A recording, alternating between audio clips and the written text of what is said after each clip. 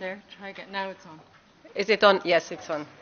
So it was a good timing to start. There was a quiet, kind of natural quieting down. Everybody was expecting this to start. So, ladies and gentlemen, it's a great pleasure for me to welcome you to this 11th European Forum of Rights of Child. And this year we will focus our attention entirely to children deprived of liberty. This afternoon you can speak and listen to English, French, German, Greek, Italian, Spanish and Hungarian. Some of you were here in this room among the 150 participants at the first European Forum on the Rights of the Child, which was held in Berlin back to 2007, so not in this room, but another room. This year you are 300 participants from 28 member states of the EU, as well as Iceland, Norway, Switzerland, Albania, Bosnia and Herzegovina, Kosovo, Montenegro, Serbia and the former Yugoslav Republic of Macedonia. And you represent a range of national authorities, from justice to social affairs, health and migration. You may be a prosecutor or a judge, a border guard or a police officer, a social worker, a national coordinator for missing children, a probation officer or someone working in a prison or juvenile detention centre. You may represent national managing authorities for EU funds. Many of you work in the field, while others at policy and decision-making levels.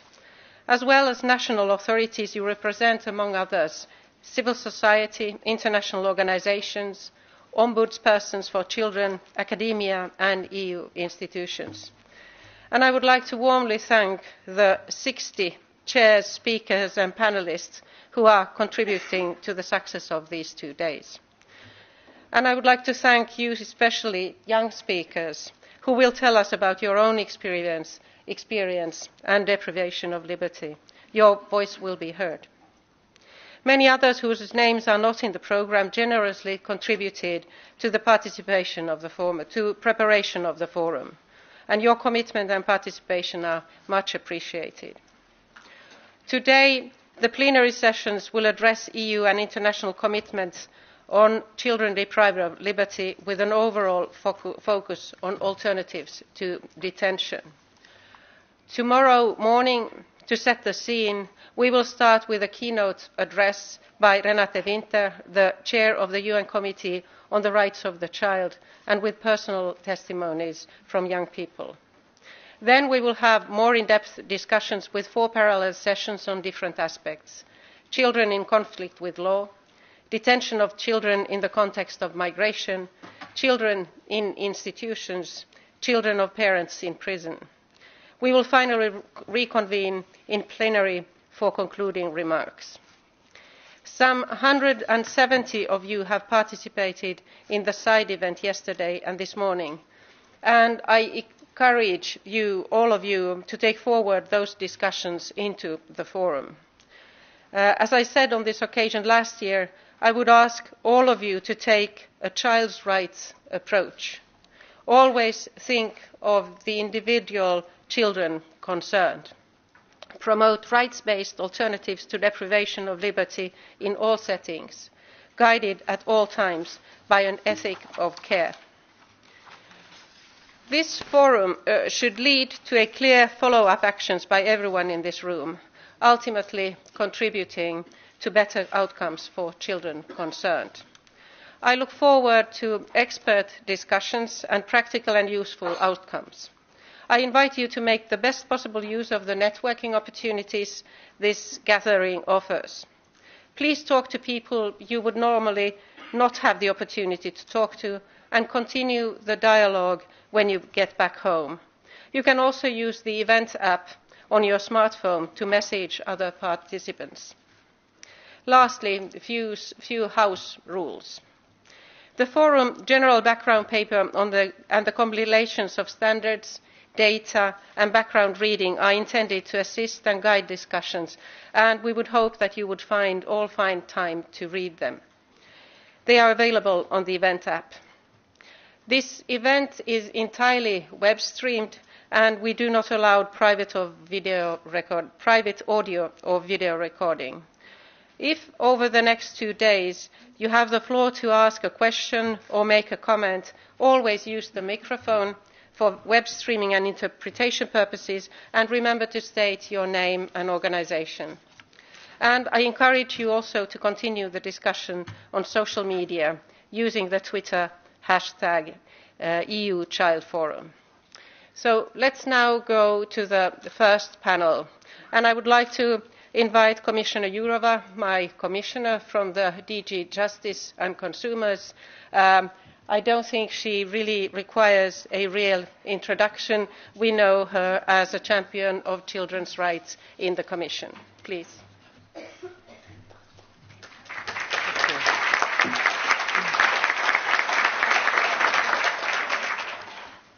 Honourable members of the European Parliament, Madam Corazza-Bildt, Madam Chinnici, Professor Novak, Madam Santos Pais, distinguished speakers, ladies and gentlemen, welcome to the 11th European Forum on the Rights of the Child. And welcome back to those of you who were here last year. Who were here last year? Quite a number. Let's continue our work, because working in the field of rights of the child, I have always two feelings. We will never be able to do enough. And the second is we need to come from words to actions. So I think that together, after hearing that impressive list of the institutions you come from and the states you are coming from, I think that altogether we can bring the necessary change to make the conditions for the children better.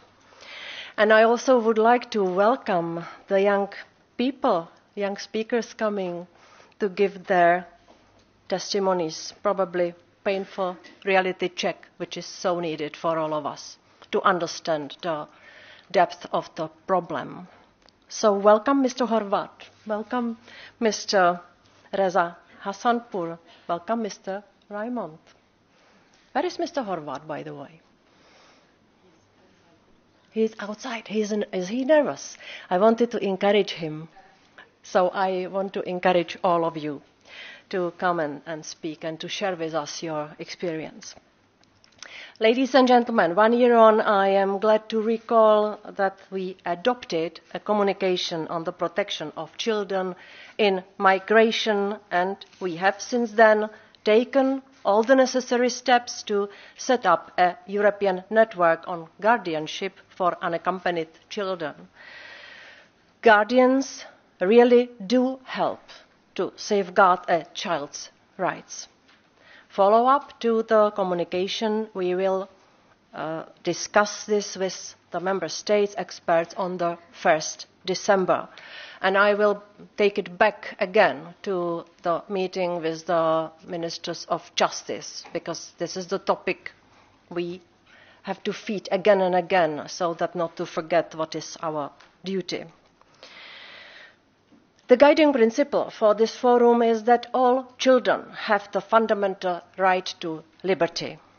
Deprivation of liberty may only be used as a measure of last resort.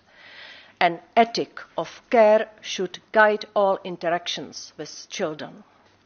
Ahead of this forum, I visited an Austrian juvenile detention facility and saw at first hand how important it is for children to feel that they are cared for and treated with full respect. We chose the topic of children deprived of liberty and alternatives to detention this year also to support the UN global study, which Professor Novak is leading. One of the primary aims of the UN study is to assess the scope of the phenomenon. So let's look at some of the data we already do have now. For children suspected or accused of crime, we know that for the 18 member states, for which data were available in 2010, 2% of all children above the minimum age of criminal responsibility have had contact with the police. In the EU in general, about 1 million children are facing criminal justice each year. Some countries, such as France, and I discussed this with the French Minister of Justice a few weeks ago and also with the French prosecutors. So in France, they are faced with difficult situations where children from other EU countries are involved in organised petty theft and are real victims of trafficking criminal organisations. This phenomenon happened a few years ago already and is not diminishing, unfortunately. When a network is dismantled and children are arrested, and most of the time follow restorative justice schemes, then they are often taken back by these networks and being sent to another country to continue the same traffic. This situation happened in several cases between France and Spain. Pre-charge police custody for children can last between 6 and 72 hours, and this period of time may be extended. Once a child is charged with a crime, limits on pre-trial detention duration vary greatly among member states. From the patchy data available, we know that for 2010, the ratio of community services and probation orders compared to custodial sentences was 10 to 1. Between 2008 and 2015, we also observed a welcome trend to reduce the number of children in prison in the countries represented in this room today, but, as I said at the beginning, much more needs to be done. As regards children in migration, according to the latest statistics provided by the European Agency for Fundamental Rights in 2017, children were detained for up to 241 days. Remember that children in migration have committed no crime, and also that a child's perception of time is so different to adults. A car journey really is longer for a child than for an adult. Growing up in an institution can also be a form of deprivation of liberty. An estimated 8 million children live in institutions worldwide. In Europe, the situation of children in institutions remains quite unclear. National authorities are not always able to identify how many institutions operate on their territory, registered or unregistered, let alone say how many children live in them. Both UN conventions on the right of the child and on the rights of persons with disabilities set a framework for children's rights. More action is needed in this regard. The 2013 recommendation on investing in children is still relevant to alternative care systems and poverty and discrimination, and the European Pillar of Social Rights underlines the child's right to protection from poverty. I'll finish with one more figure. We know that up to 1 million children in Europe have a parent in prison. I hope these data gaps will convince you, if you still need it convincing, of the acute need for the UN global study. No longer should we hear no data, no problem. Let me pause a while with the EU actions in this field. This forum will be a first step towards implementing the directive on safeguards for children who are suspects or accused in criminal proceedings. The law must be transposed by June 2019, and we will keep close tabs on its implementation. 3 articles in particular address deprivation of liberty of children. Article 10 underlines the procedural safeguards and mechanisms that must be in place to ensure the limitation of deprivation of liberty. Article 11 stresses the need to use alternative measures to detention. And Article 12 foresees specific treatment of children deprived of liberty, notably their separation from adults, unless it is considered to be in the child's best interest not to do so. In addition, implementation of the right to an individual assessment and the right to a medical examination in the directive should ensure a holistic assessment of the child. In terms of financial support from the side of the European Union, in 2018 we will once again make capacity building funding available for preparations for leaving care. The EU structural funds have played a major role in transfer from institutional to community and family-based care. Substantial resources have been earmarked for this in 2014 to 20 programming, and you will hear more on that tomorrow. However, that transfer needs to continue at a faster pace in line with the quality standards set in the United Nations guidelines for the alternative care of children. In the past 6 years, we have spent at least €7 million on capacity building for child-friendly justice. In 2018, we will bring together these projects to consolidate the results and tools set up by these projects. This should help Member States implement the Directive on Procedural Safeguards for Children who are suspects or accused in criminal proceedings, which was adopted last year and can also be used to define future funding priorities. For 2018, we have also set aside €50,000 for research on alternatives to detention to support the UN global study.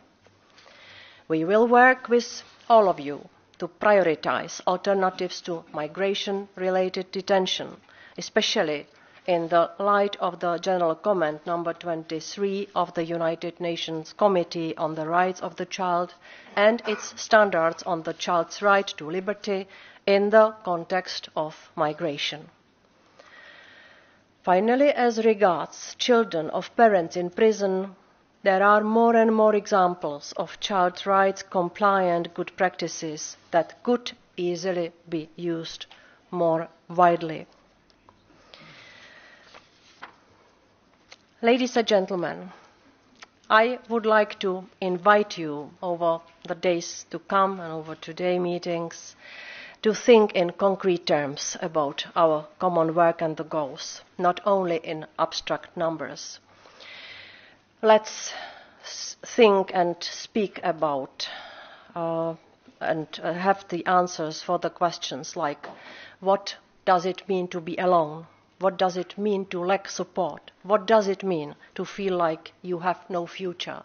Because these are the questions which the children ask themselves. I heard so many very sad stories from migrant children, which made me to try to imagine how they feel here, being on a strange place alone, and they really asked us to give the answer on the question, who am I? The basic identity question, who am I? And what will be my future? What will be my perspective here? Who are the people to come and help me? These are the questions we have been able to ask as well and help them. So, I will stop here. I think that now it's high time that the young people will take the floor in a little while to share with us their experience of deprivation of liberty when they were children. Before I do it, I would like to tell you what my expectations are from this forum, what should be the outcomes from our discussions. First, greater awareness of the child's fundamental right to liberty. Second, support for the UN global study. Third, exchange of good practice across all settings. Fourth thing, clear prioritisation of alternatives to detention, including through the use of EU and national funds. Drawing on the side event discussions, more focus on drivers for deprivation of liberty, and last but not least, expert preparation for on-time June 2019 transposition deadline for the directive I spoke about, the directive on procedural safeguards for children. Ladies and gentlemen, distinguished guests, I wish you fruitful discussion and look forward to working with you on follow-up to this forum. Thank you very much.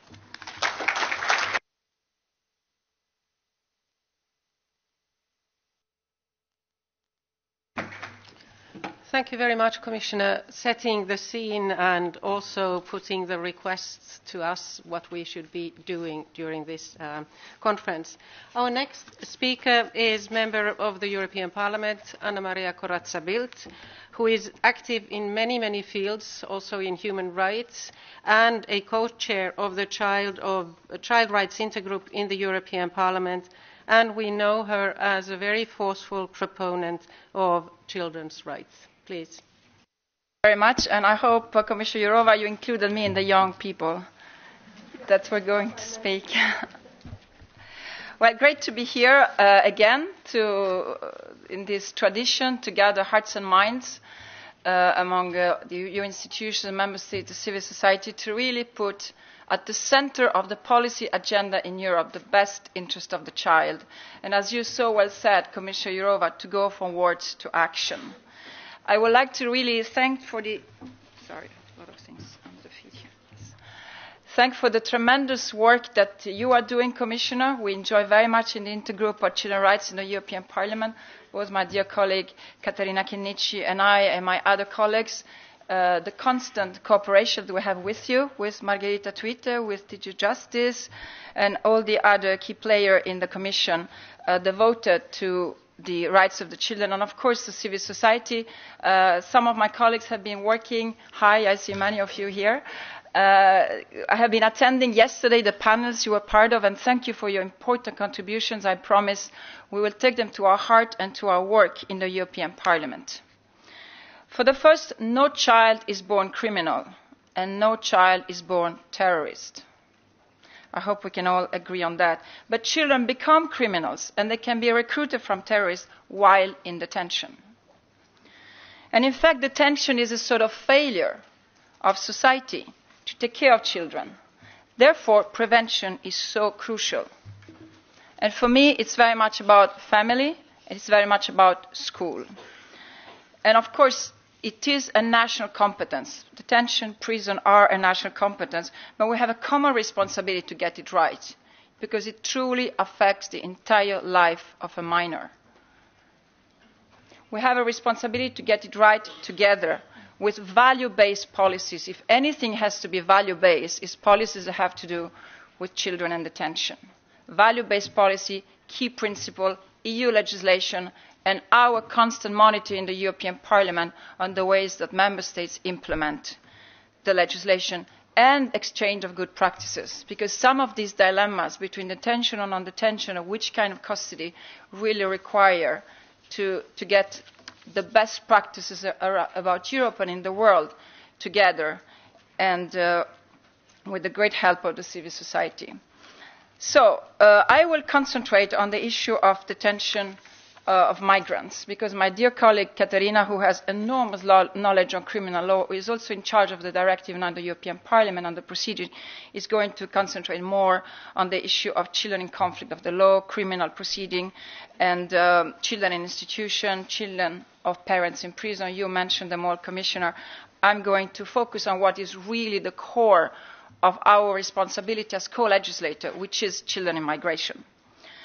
The Intergroup has done a lot of work with many of you. It's at the heart of our priorities and concerns.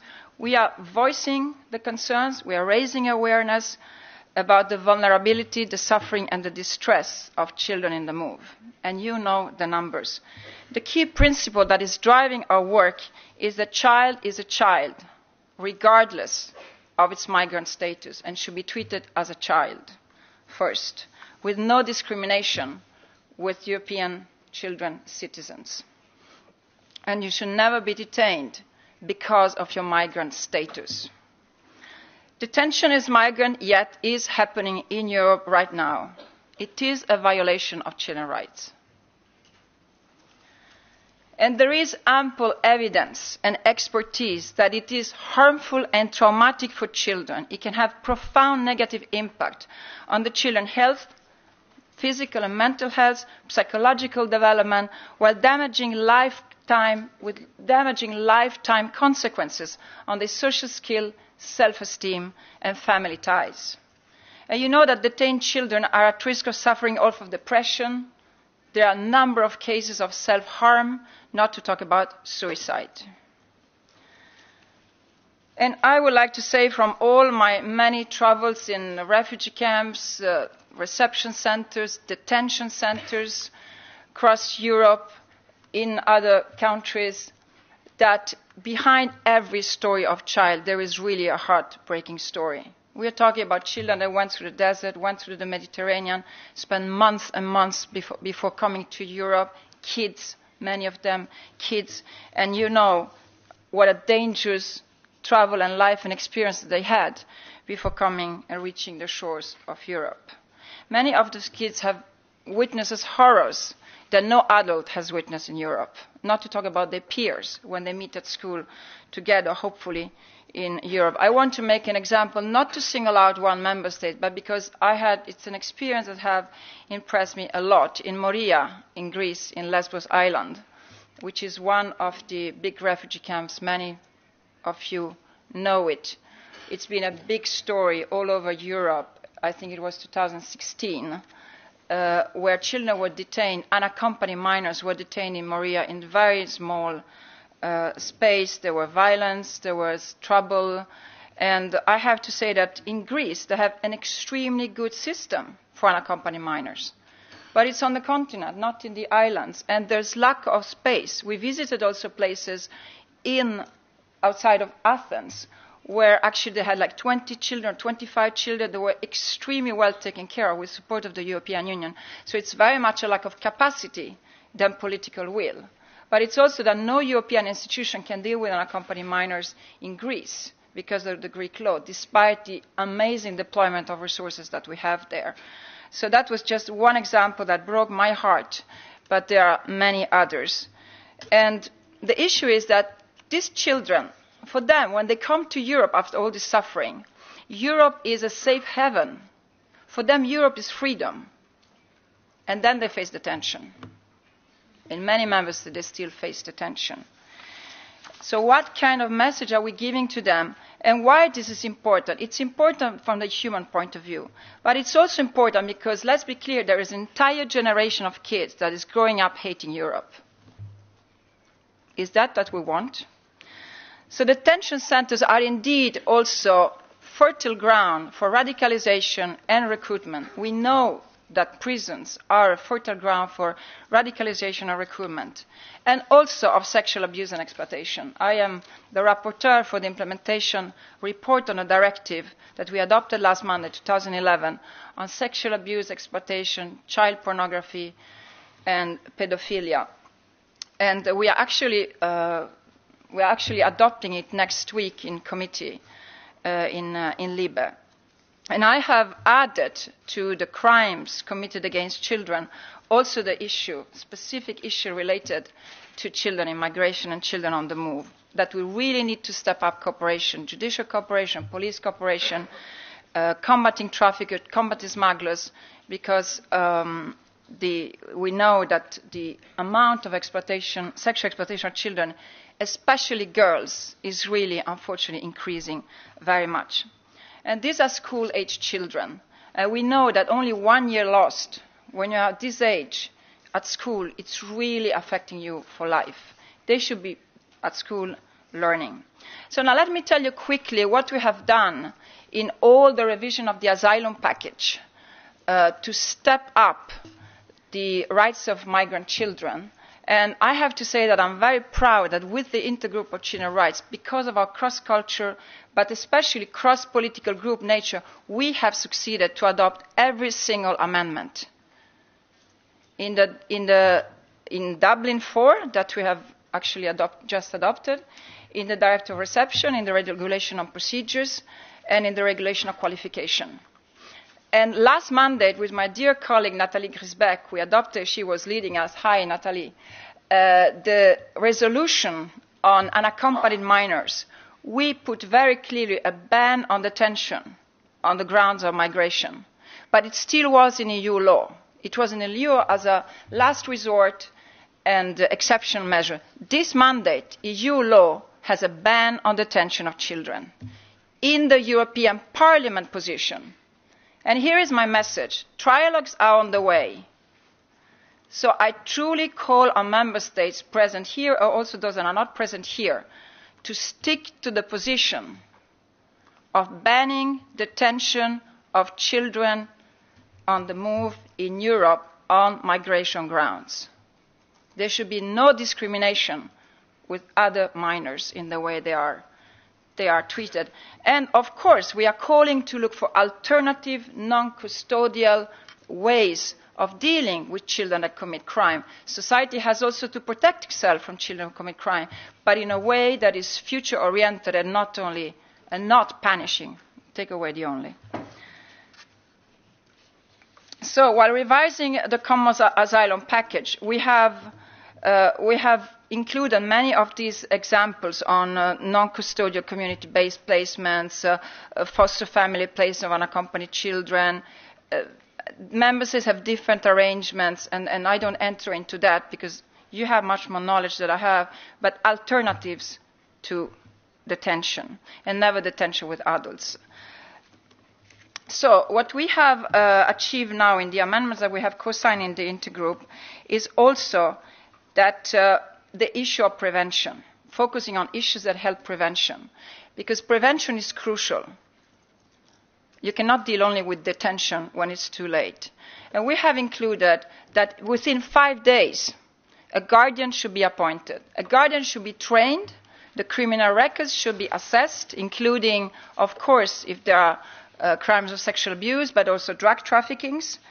And the second thing is direct access to school for migrant children. And the third is direct access, of course, to health care. So let me talk a little about prevention, because this is really true. When I have met many of these children in centres and so on, why do they flee? Because I think it's important to recognize that member states have true dilemmas. It's in a way too easy to say ban detention. There are really big challenges in what to do with children that go missing, with children that flee, reception centres, and it's very much about trust. So children flee because they don't trust law enforcement authorities. They're afraid that law enforcement authorities would detain them or return them forcefully, because of the uncertainty on their future, because of too long proceeding of asylum and bad living condition. And of course in detentions there is also a lot of fear among children, and fear is a big push factor to leave. And then there is all the contacts they have with the smugglers and with the traffickers that tell them, you will reach your parents much faster if you ring that number than if you stay in this center. And they sort of build up this trust against the police. So prevention is very much about building trust. And here I think that civil society has a key role. Often when we talk to the police, they really recognize that the civil society can build trust with these kids much better than someone in uniform can. And thank you for everything you are doing here. And I would like to add the great role that Missing Children Europe is having on the huge, I would just mention this, on the huge alarm that we were the first one in the group responding a couple of years ago, where Interpol talked about this figure, saying that 10,000 were just a very, very understated figure on how many children go missing in Europe. And of course, Europe should mean safety for children. We can all agree on that. So horizontally, we have included all this provision to protect children in migration from detention and to find additional other kind of cares. And in Dublin now, in Dublin 4, we have included the issue that any transfer of children has to be based on the assessment of the best interests of the children, according, you will remember, to the ruling of the European Court that had banned this going back and forth of children. When I met the children, one of the things they say, you wouldn't believe it, it's the uncertainty of their future, is not knowing why they are detained in Europe when they go back and forth, is not having a clue of what's going on. That is one of the big sources of stress and distress. So we have included, and our amendments were voted in, that child should be met by someone not in uniform, in a child-friendly language, in a language they understand, and has the obligation for the member states to inform them of their status. This is a very important issue that we want member states to implement. So, to conclude, many other issues that I will now summarize. No double standards between European citizens and migrant citizens. Fingerprinting. Please, fingerprinting is to protect children, and to get them into the protection of children is not against children. It's a very important principle. So we have decreased the age from 14 to 6 in order to protect children, because otherwise we cannot identify them when they start disappearing in Europe. Age assessment, you mentioned it. It's really important to do it in a way that respects that children are right holders and their physical and mental integrity. But it's important because otherwise you have children. I met some children even in Sweden that didn't go to school because they didn't know if they were 19 or 17. And then you lose 1 year, even in the countries that have the absolute highest standards of the best interest of the child. So it is important to do it. It's better to do age assessment than leave children out of school or out of health system because they cannot get the card. So, in conclusion, well, I have to say that member states have to fully uphold with the New York Declaration on Refugees and Migrants, including the resolution adopted by the General Assembly last year in the General Assembly in New York, signed by all EU member states, in which they commit themselves to end child migration detention. And of course, I also call, like the Commission, on all member states to fully use the EU communication on protection of children in migration and to implement all the recommendations. And this EC communication on protecting children on migration asks the member states to do everything possible to ensure that a viable range of alternatives to administrative detention of children is available and accessible. And as usual, I will conclude with a call of action for the member states. You are the ones responsible for executing European law. And we will, believe me, follow up. But I would like to say in conclusion that we really need to work together also to create a culture of non-tolerance of detention, of respect of children. It's not enough with the laws. We need to change the rhetoric. We need to include in the way we implement this legislation that children should be respected because they are right holders. And that's a long-term process that we really need to do together. And then striking a right balance between protecting society from crimes. I don't buy this do-goody rhetoric. Children are only good and nice. It's not true. There are children, unfortunately younger and younger, that commit terrible crimes. So we have to protect society. We have to do prevention, of course. And we have to have a system of protecting society that is not repressive, but it's investing in the future, recuperating children, recovering them, preparing them so that the restriction of freedom will lead to better enjoying freedom for the rest of their life. And then I would like to finish by saying that we invite you, as Intergroup on Children's Rights, on behalf of the European Parliament, on Monday, 20th of November, 16:30, to celebrate together the International Day of Children. It's the first time we do it together with UNICEF, Eurochild, many other organizations. all the organizations, the NGOs that support the Intergroup on Children's Rights. So you're most welcome 20th of November. Thank you for today.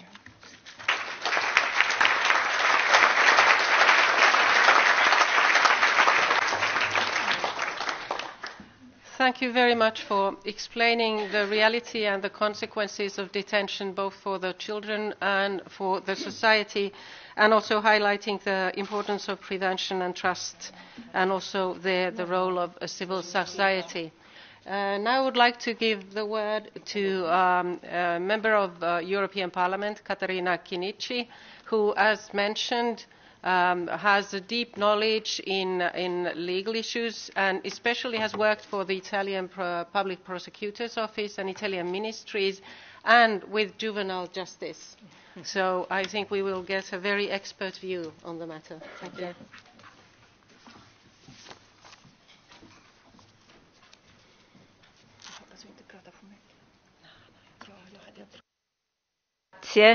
Grazie, buonasera a tutti e grazie alla Commissione e in particolare alla commissaria Jourova per l'invito. Io parlo in italiano, chiedo venia, parlo in italiano. Volevo appunto ringraziare tutti intanto e la Commissione in particolare per l'invito ad essere presente a questo 11° forum sui diritti dei minori. Come è stato detto nella presentazione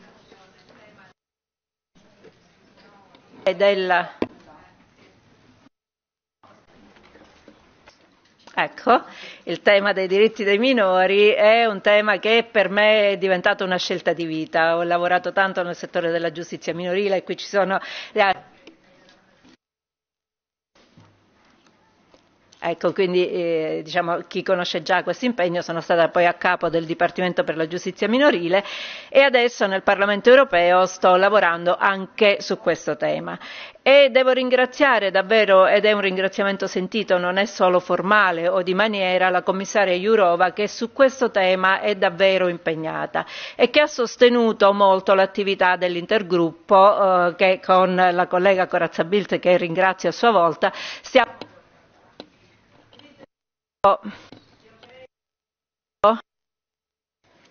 Mi fai capricci? Però non ci arrendiamo mai. Dicevo, l'intergruppo ha avuto forse il merito di stimolare, di spingere proprio l'attività delle istituzioni europee proprio sul tema della tutela.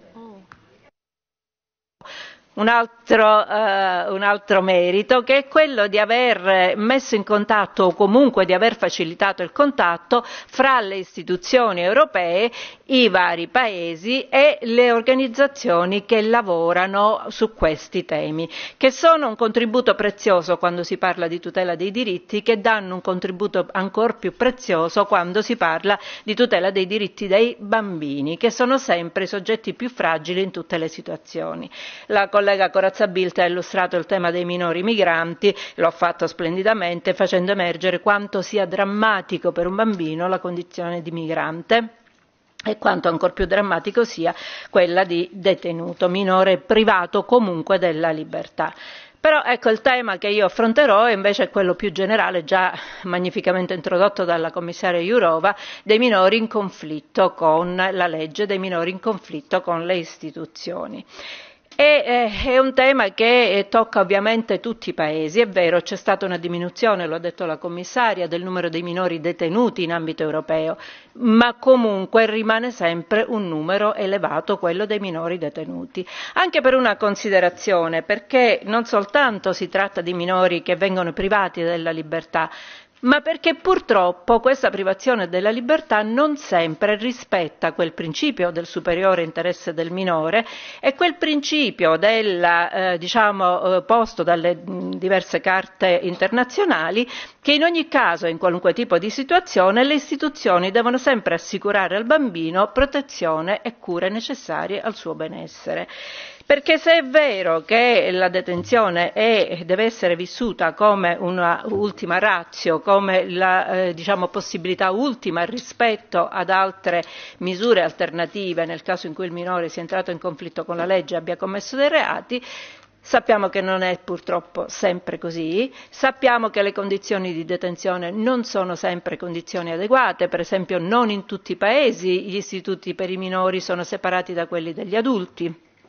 Sappiamo che non in tutti i paesi i bambini detenuti hanno quel supporto, che deve essere un supporto globale e integrato di diverso tipo di intervento, quindi l'istruzione, quindi le cure per la salute, quindi dei percorsi formativi, il sostegno, spesso il sostegno psicologico. Ci sono degli studi che certamente molti di voi conosceranno, che ci dicono che il tasso di incidenza nei minori detenuti di malattie o comunque di problematiche psichiche è un tasso molto ma molto più elevato rispetto a quello dei ragazzi che non sono in condizioni di detenzione, e spesso è proprio quella la causa del reato.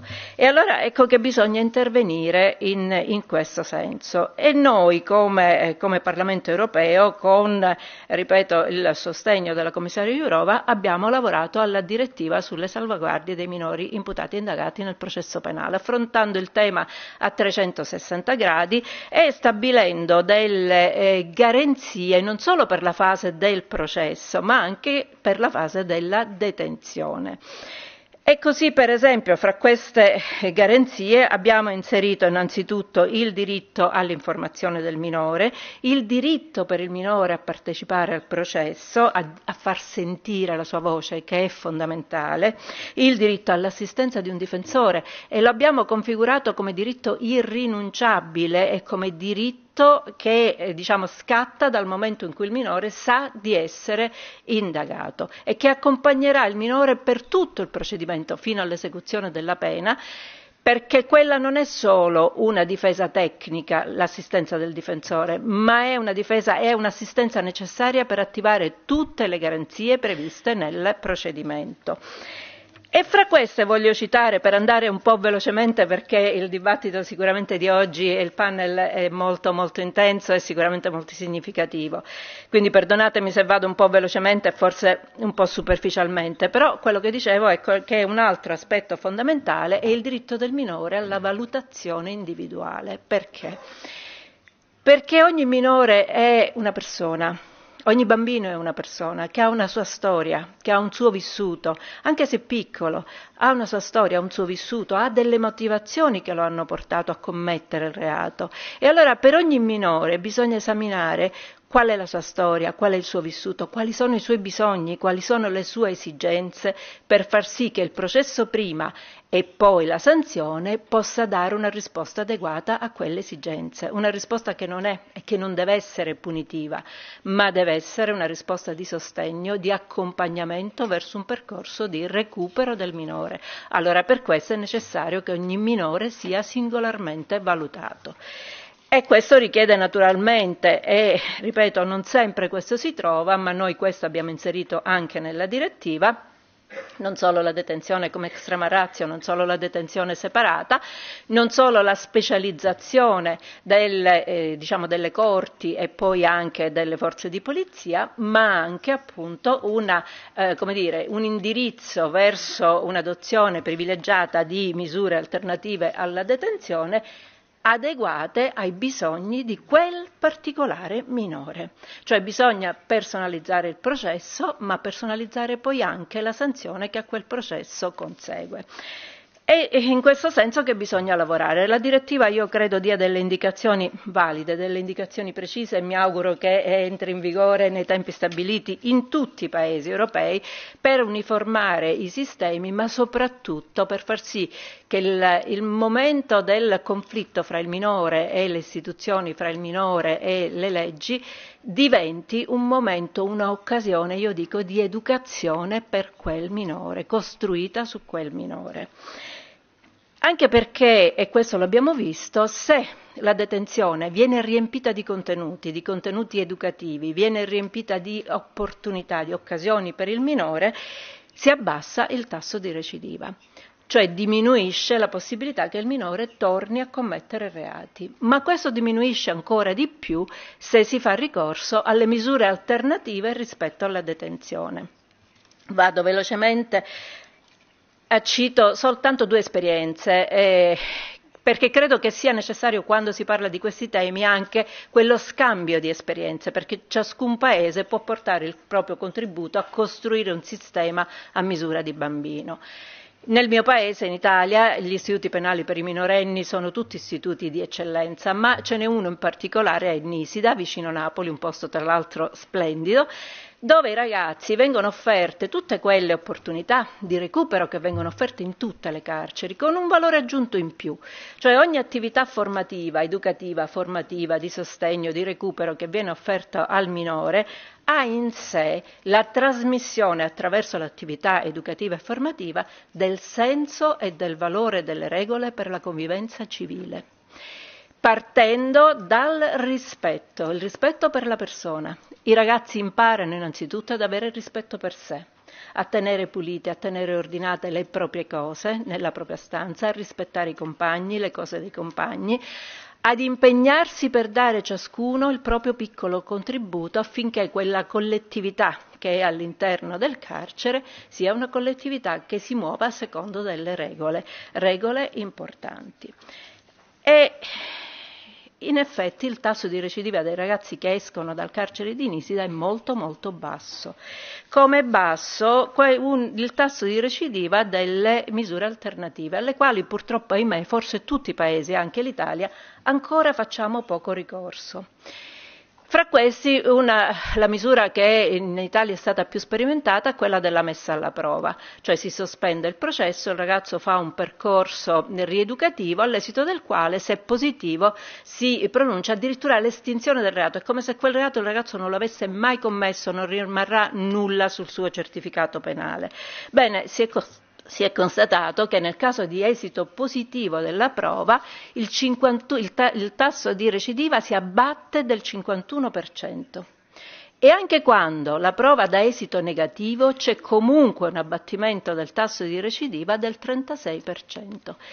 Credo che già questi numeri ci dicano come debbano essere privilegiate le misure alternative alla detenzione.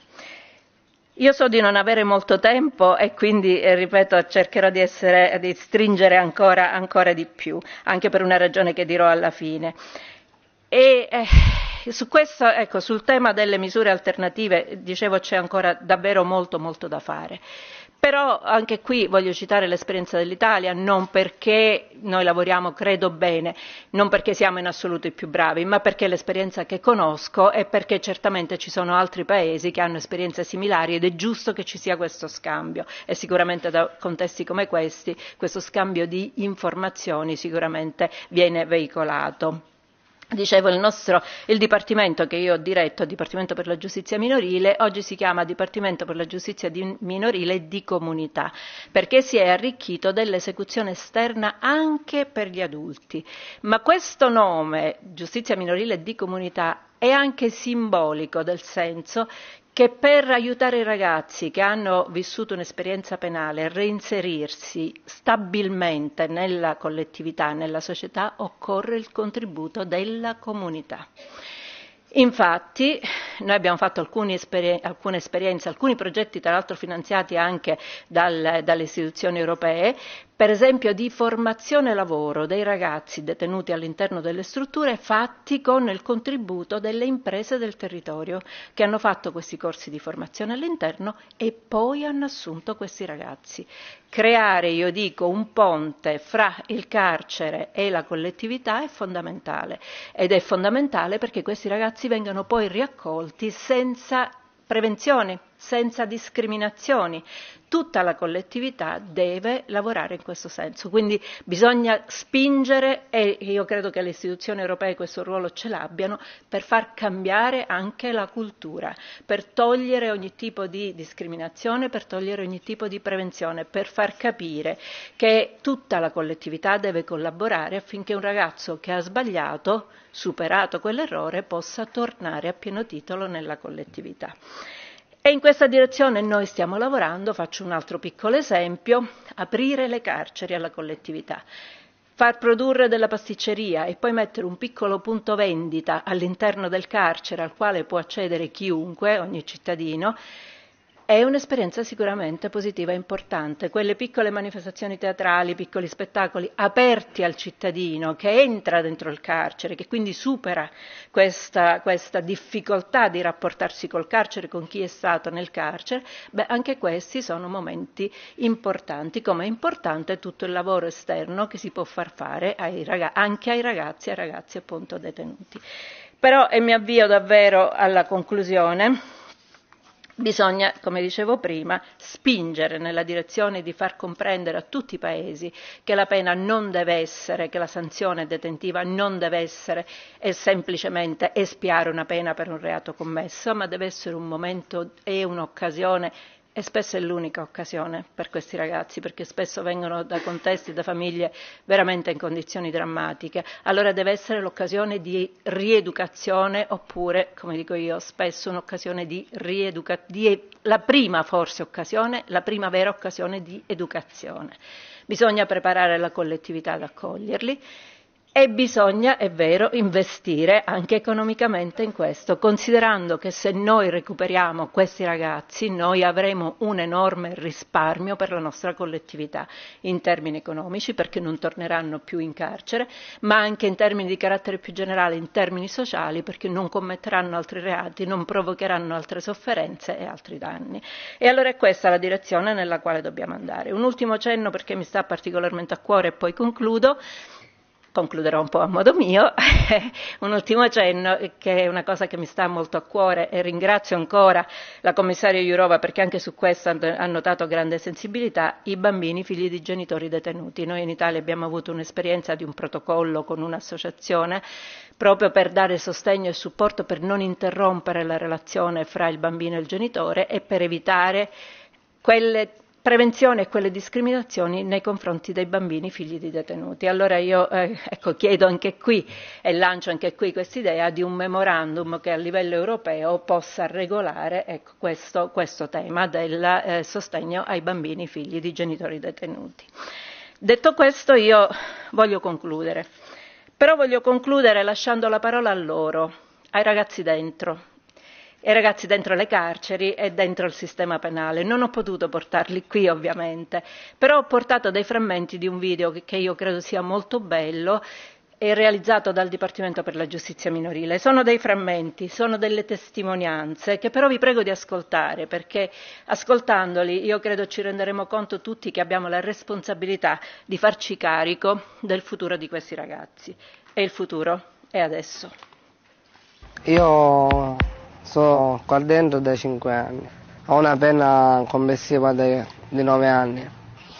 Il mio reato non lo voglio dire perché non sono orgoglioso di quello che ho fatto. Ho fatto degli sbagli nella vita e purtroppo nella vita i sbagli si pagano. Il mio rapporto con gli altri ragazzi è cambiato molto rispetto al prima del reato, perché prima non vedevo la malignità nelle persone. Ora invece, prima di attaccarmi a una persona, dargli fiducia, devo sapere chi è. Io sono entrato qui a 17 anni, adesso ne ho 20.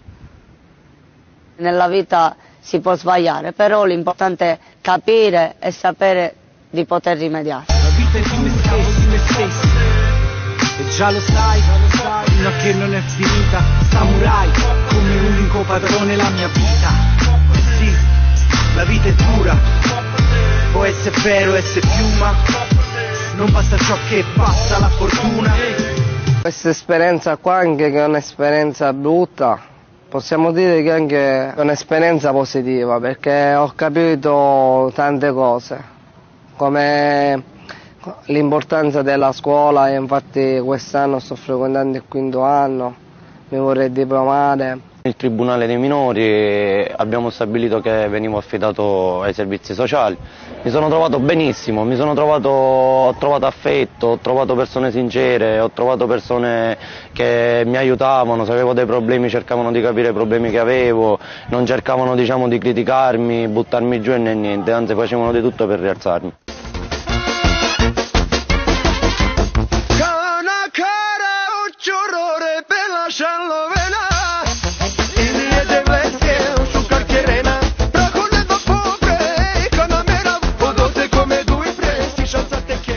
Il mio futuro lo penso facendo una vita normale smettendola di finire in carcere, sposandomi e avendo dei bambini. Vorrei fare la parrucchiera. Io vedo il mio futuro molto positivamente, perché anch'io ho la volontà di migliorarmi e di migliorare la gente che mi sta vicino, perché se non c'è gente capace accanto a te che ti aiuta e ti sopporta, non puoi andare da nessuna parte da solo. La libertà è tutto. La libertà è una parola grossa. Pian piano verrà per tutti.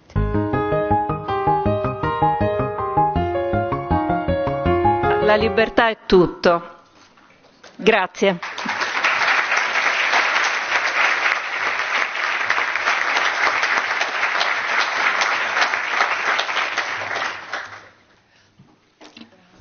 Thank you very much for giving the overview of the legal instruments providing the guarantees and the safeguards for children, and where there's always the individual assessment in the centre. And also giving us good examples, best practices, where the prisons can bridge, or there can be a bridge between the prisons and the communities, and the youngsters can really be brought back to the society. And thank you also for the video. Now we will move to a maybe more academic view of our issue. We have here an international human rights academic professor in various universities who has also worked widely for international organizations, the UN, Council of Europe and EU, and who now is the independent expert leading the global study on children deprived of liberty. Manfred Nowak, please.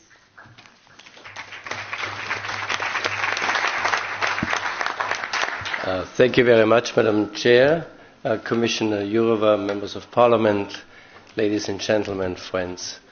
I am very, very grateful to you, Commissioner Margaret Tweed, and your team for having dedicated this annual EU forum to the thematic of children deprived of liberty, and by that also very clearly supporting the global study on children deprived of liberty. And I have prepared a short PowerPoint presentation. I know that many of you are very well aware about the background, etc., so I will do it fairly quickly. As you know, there have been two earlier global studies by Graça Magel on children and armed conflict, and by Paulo Sergio Pinheiro on violence against children, and both have really had an impact and also resulted in the appointment of special representatives of the Secretary General on those two topics, and I'm very happy that Marta Santos Pais is with us today. She is representing violence against children. And they were in 1996, in 2006, and 10 years later, almost 10 years later, the General Assembly then decided in 2014 to request the Secretary General to commission an in-depth global study on children deprived of liberty, which is directly following up to the topic of violence against children. In 2015, the Secretary General established a high-level task force consisting of the major UN agencies. The task force is chaired by Marta Santos Pais. The second SRSG is in there, and also the Committee on the Rights of the Child. And I'm very happy that the current President, Chairwoman of the committee, Renate Winter, is also among us. In the next year, there was, on the basis of a proposal by the task force, a budget of $4.7 million has been developed and accepted by the Secretary General, and Jan Eliasson, at that time Deputy SG, has made a fundraising appeal to all member states of the United Nations, and 1 month later I have been appointed as the independent expert leading the global study, and that really means leading. It is a joint effort by many different actors, in particular UN agencies, non-governmental organizations, the academic community, and many others. Last year also the GA said that I should actually already submit the final global study in September 2018 to the General Assembly. There's an advisory board, high-level persons of academia and practice. You see them here. Some of them are here, like Dainius Puras is here, the Special Rapporteur on the right of health. Also Benoit van Gijsblik for DCI. So we have a steering board. That's the task force, but we also have an advisory board. And of course, non-governmental organizations were very, very important in the run-up. So in order to really demand, together with the Committee on the Rights of the Child, that there should be such a global study, and they were very much in supporting from the very beginning this global study. We have altogether 139 NGOs involved, and you see here the most important ones, who are the core group and the two co-conveners, DCI and Human Rights Watch, which is also represented today here. As I said, the GA also said very clearly academia should be involved, and when we developed a methodology, we said we should really do research on the various areas of deprivation of liberty in close cooperation between UN agencies, NGOs and the academic community. And since I am involved both in the Boltzmann Institute of Human Rights in Vienna and in the European Inter-University Center for Human Rights and Democratization, which is running a global campus of 7 master programs in all regions of the world, where we are more than 100 universities participating. I involved both of these organizations, but there might be many other academic institutions that will contribute to the global study. And we did already involving academics and also students writing their PhD or master thesis on specific topics related to the global study. Now, so far, my activities were primarily promotional with international organizations, with governments, ambassadors, in creating awareness about the need and the importance of the global study. But unfortunately, many of those activities were also fundraising activities, because the General Assembly unfortunately has said that these 4.7 million would have to be contributed by voluntary contributions. And I will come back to that at a later point. We had many meetings with the NGO panels, but we also did work on substance, and most importantly, we had an expert meeting which was organized in Venice. We organized it there, where we finalized a questionnaire that to be sent out to all governments, national human rights institutions, academia, civil society. So that is, for a global study, the most important tool, so that we receive responses, because we want to know primarily how many children are currently deprived of liberty in the different types of institutions. I also reported to the General Assembly in October this year, providing them with some kind of interim report, but primarily with the dramatic financial situation that we are currently in. We had a regional consultation in Warsaw by the OSCE Human Dimension Seminar devoted to children deprived of liberty, and as I said, I see also this current forum as a regional contribution by the European Union to this important topic. Why do we need a global study? I think it was said already by Commissioner Jourova at the beginning. The starting point is Article 37 of the Convention on the Rights of the Child, which is very, very clear, saying deprivation of liberty is only a measure of last resort and, if absolutely necessary, for the shortest possible period of time. So it means, in principle, children should not be deprived of liberty. You have to have very, very strong reason, be it in the criminal justice system or in other systems, that you might deprive children of liberty. You should always try to find alternative measures.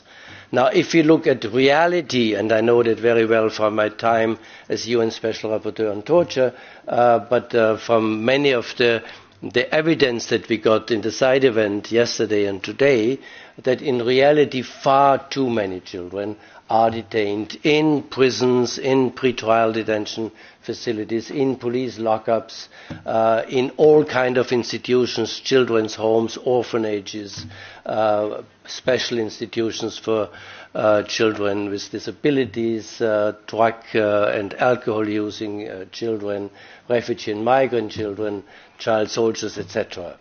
And that is the main reason, or one of the main reasons, for the global study. In fact, there are no reliable statistical data. We always hear, again, from UNICEF about 1 million children, but it's a very old data, and it's not really based on evidence. It's more an estimate. There are no reliable statistical data on the number of children deprived of liberty, but also not on the reasons, on alternative measures.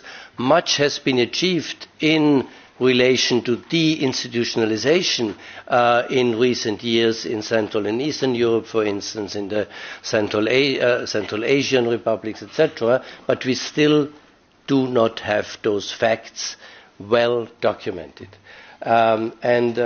Childhood is the formative time in everyone's life, and putting children behind bars is really leaving a very, very deep mark in their lives, but also in the life of the society they are living in.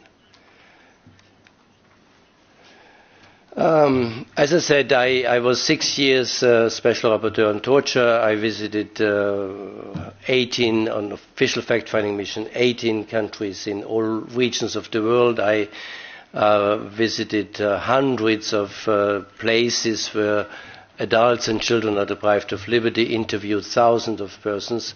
For me, it was always the most difficult if you find children as young as 3 years or 6 years or 8 years that have been in many countries already convicted of some minor crime and simply put behind bars as a punishment. But of course, many of them were in institutions, in migration detention. So you have here one African example, sometimes in the most horrible conditions, put together with men in torture rooms like here.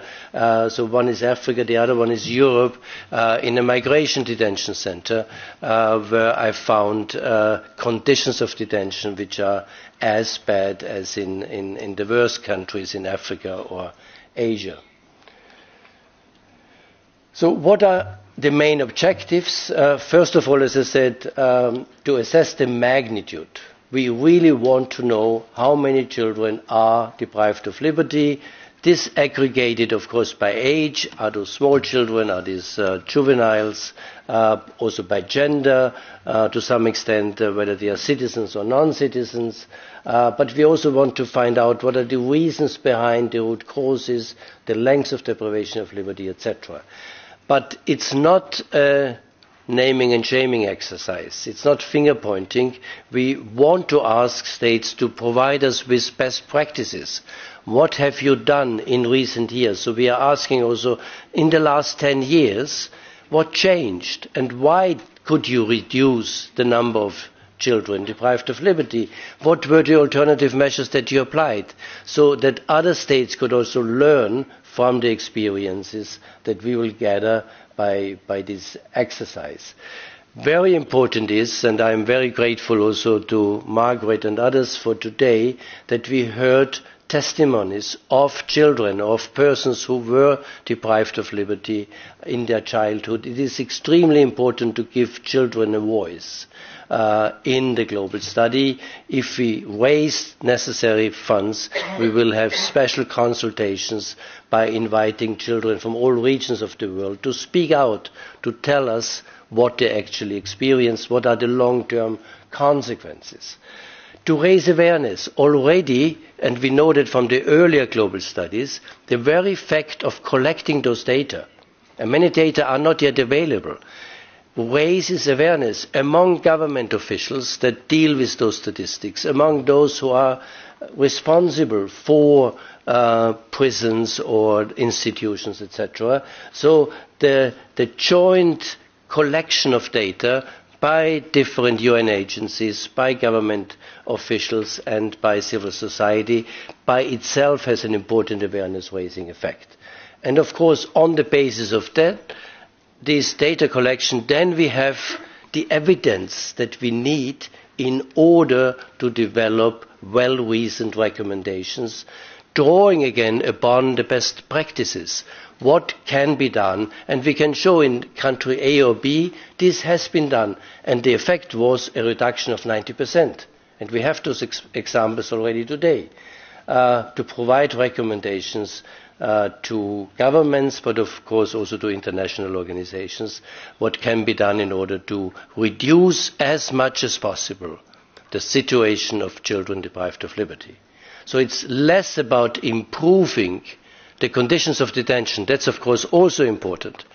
But we are not so much saying as long as you improve the conditions, you can keep them in detention. No. You should apply the Convention on the Rights of the Child, and that means you should only detain them as a measure of last resort. What are the 6 key focus areas that we are dealing with from left to right up? So of course children deprived of liberty within the administration of justice. And that depends, of course, very much also on the minimum age of criminal responsibility. In some countries, like here in Togo, it's 7 years old. So I found 8, 9-year-old children convicted of crimes behind bars for 24 hours a day. Then, of course, children deprived of liberty on national security grounds, children deprived of liberty in institutions, for migration-related reasons, in the context of armed conflict, child soldiers, and also children living in places of detention, primarily in prisons, but also migration-related detention, together with their parents. What are the different standards? There are huge differences up to which age you are allowed to, as a mother in particular, to take your kids with you in the prison. What are the interests of the child, what are the interests of the mothers, etc. The methodology is both quantitative and qualitative research. Our most important sources of information are, of course, the responses to the questionnaire. We hope to send out the questionnaire by the end of the year and give states about half a year in order to collect the data, so that by summer we hope already we have the first responses from governments. Then we would like to carry out regional and thematic consultations. There are many states that are actually interested and willing to host regional consultations, such as Ethiopia, Uruguay, and a variety of other states. Then, of course, statistical data from various sources, statistical offices of the United Nations, from Eurostat and many other statistical offices, national ones. Again, as I said before, the views and experience of children themselves are a very, very important source of information for us, and further information provided by states, intergovernmental and non-governmental organizations, and academic research, which can start as soon as we have the necessary funds to really kick off the whole exercise. And that brings me to my last slide, and that is the financial situation and the way forward. As I said, the fundraising appeal by Jan Eliasson was in September 2016, before I have actually been appointed. as independent expert. And I have to tell you, more than a year later, we still are stuck with the financial contributions of only 2 small member states of the United Nations, Switzerland and Austria. And I'm very grateful to both countries that they supported the global study from the very beginning. But this amounts to about 5% of the budget that we need, and with that we will certainly not be in a position to carry out the global study. So that's why we started a kind of emergency fundraising campaign during this summer. And I must say again, I'm extremely grateful, in particular the whole NGO panel, that they were very, very supportive, but also the Boltzmann Institute and many others that contributed to this fundraising campaign. We approached governments, but also the private corporate sector foundations, and I should say it's slowly getting better.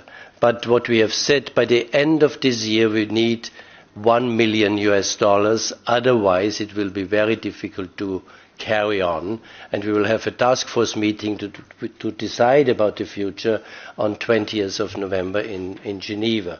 So that's why I'm also using this opportunity to really appeal, first of all, to the European Union, because this is an EU forum here, to the European Union, who was also very much the driving force behind the GA resolution, and the European Union is also in the best position to go forward with best practices within the EU member states, to really becoming the kind of pioneer of the global study, by also contributing to the financial needs. But of course the EU and its member states, other member states or other states, foundations and the corporate sector. But as I said, I am convinced, I remain to be an optimist. It's not my first fundraising exercise. I didn't actually think when I was appointed that most of my time would be used for fundraising activities. I hope by the end of the year I can say we have reached this, and we can really now dedicate our time to starting really the substantive work, to send out the questionnaire and to do our research. So I think as a joint activity I am confident, and again what we heard yesterday, it showed us so strongly, yesterday and this morning, all this evidence that we received showed us there is this need. I'm deeply convinced if we carry out the global study, it will have a major impact on the situation of children deprived of liberty. Thank you very much.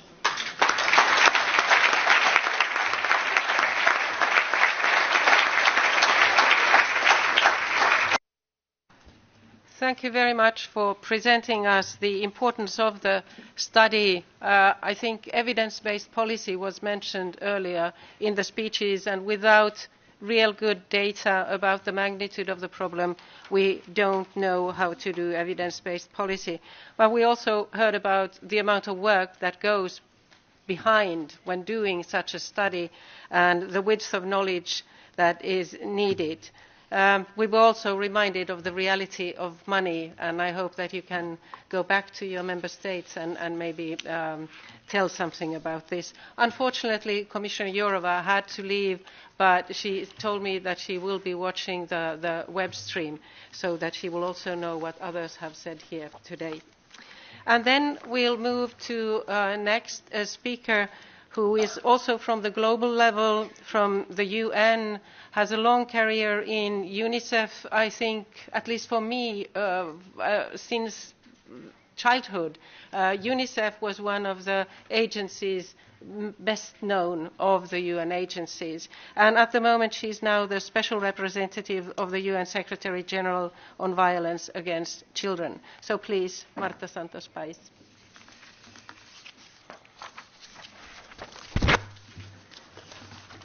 Thank you very much. It's a great pleasure to be here today. And I would like to start by, again, congratulating the European Union for placing this topic at the heart of the European Forum. I was privileged to be in the very first session, and I have to say that the audience has certainly grown. But when we talk about children deprived of liberty, very often we don't have so many candidates. And today we have strong, committed people, and no doubt this will make a difference for the global study and for the situation of children affected. As Manfred Novak has mentioned, I am very pleased to be chairing the United Nations Task Force on Children Deprived of Liberty. And of course, as you will imagine, this is a priority for my mandate, but it is a priority for all the agencies and actors who within the United Nations family remain very committed to breaking the invisibility of this topic and to putting the rights of children affected by deprivation of liberty really at the heart of policy making and resource mobilization. The study will certainly benefit from it. You will probably not be surprised if I say that deprivation of liberty is very closely connected with violence against children. And in fact, many of the children who find themselves deprived of liberty have simply run away from a very violent home. Some of them are trying to run away from countries that have been devastated, destroyed by war, instability, organized crime, violent gangs, trying to find a safe place to survive and grow up somewhere else. Some others are simply young people who are taken by prostitution rings, trafficking cartels, drug cartels, and who end up being perceived not as victims but as in complicity with criminal activities. The list could go on, no doubt. National security grounds, violent conflicts, of course, you know them very well. But what is dramatic, and we have heard it already a number of times, be it in closed institutions, in psychiatric centers, in migration facilities, or in adult prisons, these children very often not only do not understand why they are deprived of liberty, but they have great difficulty in access any justice system who can evaluate why they are there, for how long they are there, what kind of institution they find themselves in. And challenging deprivation of liberty is for a child really a labyrinth. I'm a lawyer, as many of you in this room. We know how difficult it is. For a child is of course an impossible discussion. What is very sad also is that when children are deprived of liberty, they suffer so many times situations of harassment, of sexual abuse, and acts of torture. And in fact, we know that legislation, in fact, legitimizes in many places around the world the use of violence as a form of discipline, of punishment, or of sentencing. I will give a few examples in a second. And so when I visit countries around the world and so many places of detention, I hear this question by young people over and over again. And what they say is, why are people looking at us as human beings without values and without a value for society? And when will we be looked at as children like anybody else? And sometimes it's hard to give an answer that is convincing for them, and no doubt the young participants who are here with us will tell us much better than I can report from my missions. We have heard many important objectives by the global study. And to me, perhaps the most important is really to prevent deprivation from happening in the first place. And as we heard, in so many places we can invest in alternatives to deprivation of liberty. But if you look at the legislation of so many countries, the fact is that the law does not establish them clearly, and judges are not trained to go through the list before they use deprivation of liberty really as a measure of last resort. So it comes as the first option in the mind of people. And of course, as we heard, we need to change the culture in society. People don't like to talk about young people deprived of liberty for whatever reason. They don't like to look into the conditions of detention, and they are not ready to lobby in favor of the safeguard of their rights. But I think this study, as Manfred Novak has stressed, can really bring great models of alternative ways of addressing this topic. And I just want to use an example from a very distant country, but of course the European Union has a great opportunity to mobilize support and to assist countries all over the world. I want to tell you about Indonesia. We are talking about a huge country with millions and millions of children.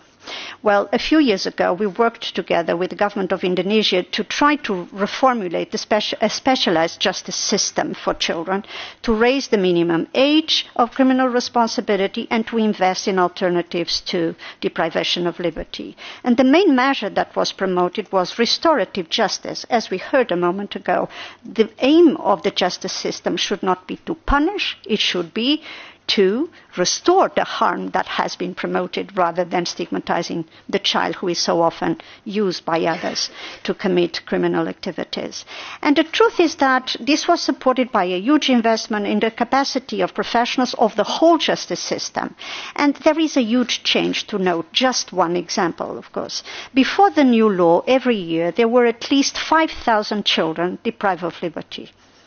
Well, after the adoption of the law, the number has decreased by 30%, and the diversion has been increasing from 7 to more than 50%. So change is within reach, is a question of political will, it's a question of investment. So I'm hopeful, like Manfred Novak, we can make a change. But today I wanted to mention two issues that to us are particularly important when we look at the global study in the light of our own work. And the first is the situation of girls. I'm very pleased that in the video that we just watched from Italy, there was also the voice of girls deprived of liberty.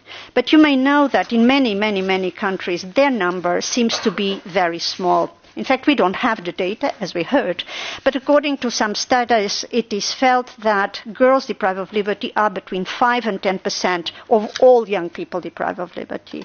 And we may think, well, that's so small, why should we care? What is very dramatic is that when we look at the studies and data that are available, we see that while the deprivation of liberty of boys has been decreasing, the number of girls deprived of liberty is increasing, in fact. So that is already, of course, a red flag for us.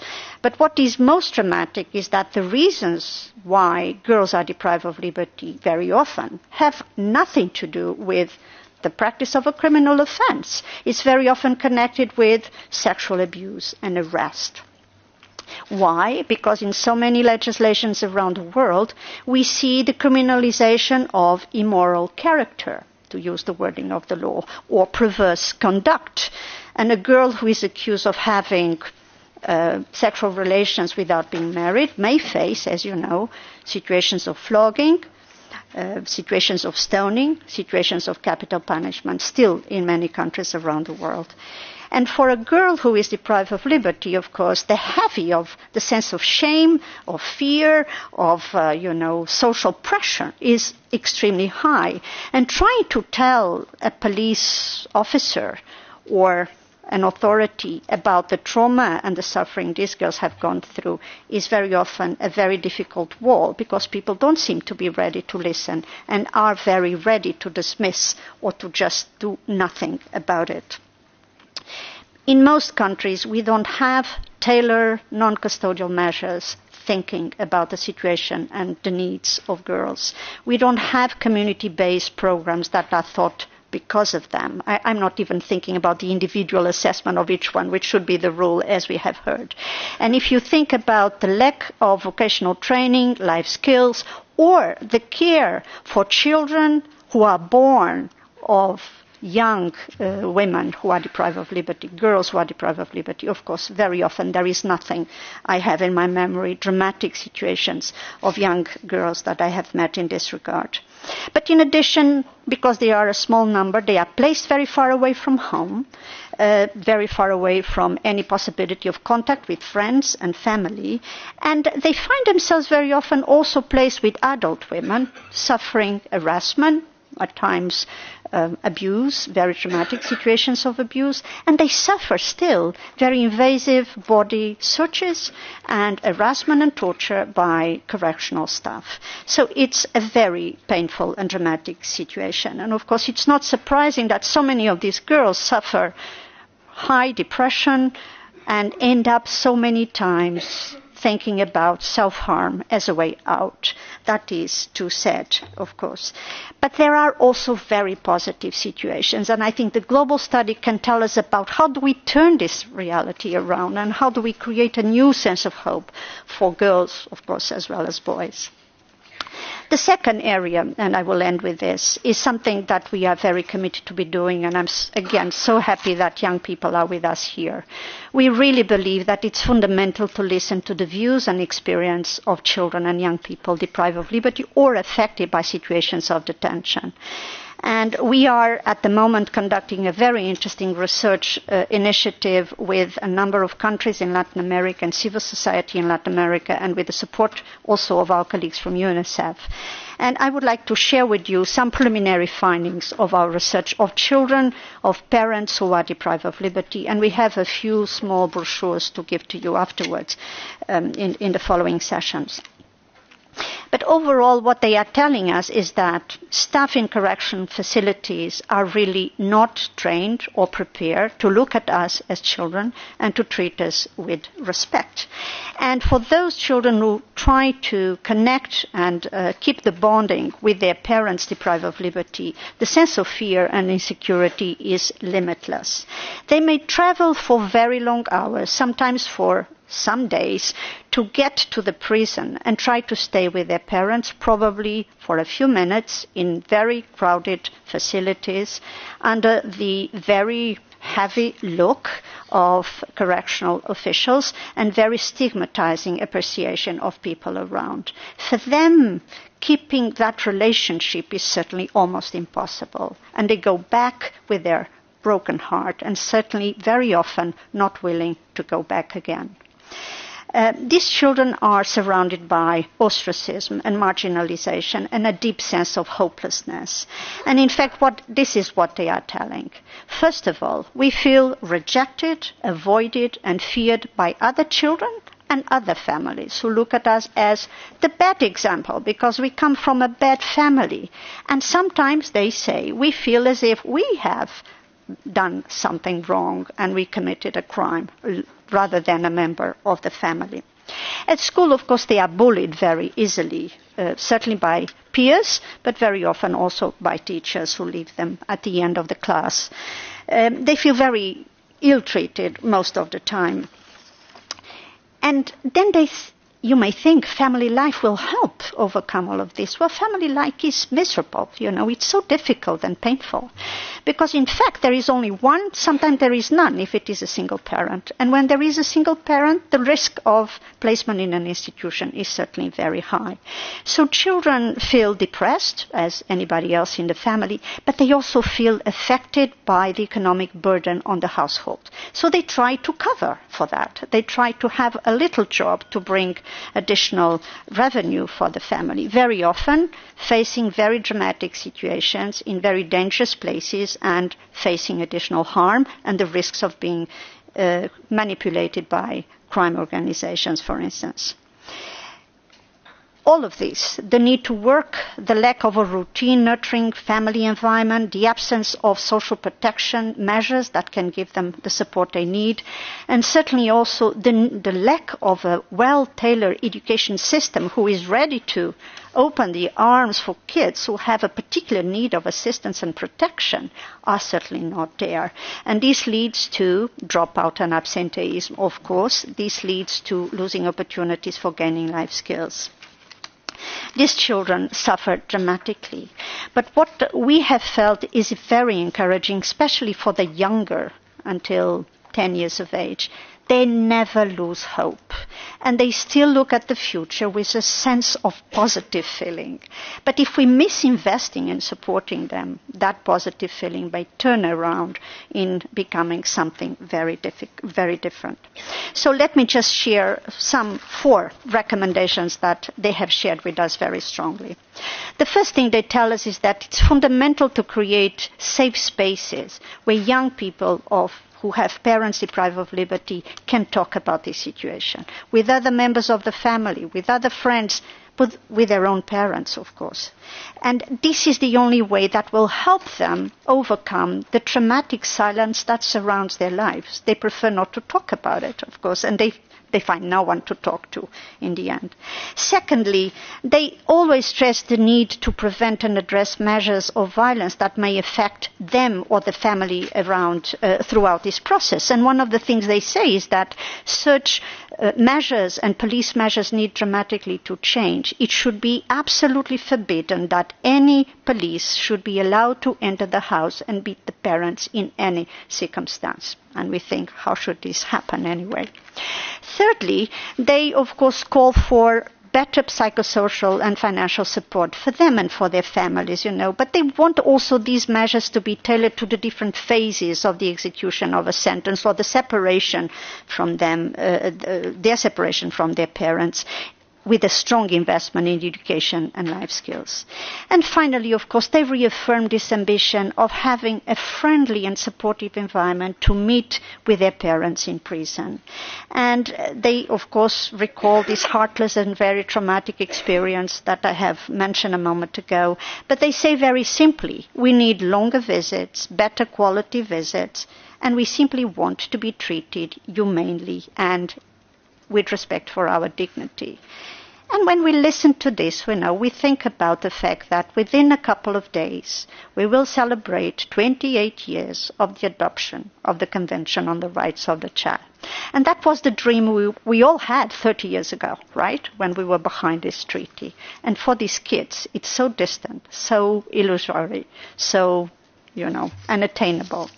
But we can make a difference, and I'm sure you will help us make a difference. For us in the United Nations, we continue to stress that deprivation of liberty of children needs to be prevented, because this is a human rights imperative, because it is a smart thing to do economically. We don't have the time to go into it now, but it's also now a very important investment for sustainable development. And I believe that children deprived of liberty can be the best indicator of how well we are implementing and moving towards the achievement of the Sustainable Development Goals, which calls for leaving no child behind. I'm sure you will help us, and we have great hopes the European Union will continue to support us in this regard. Thank you again.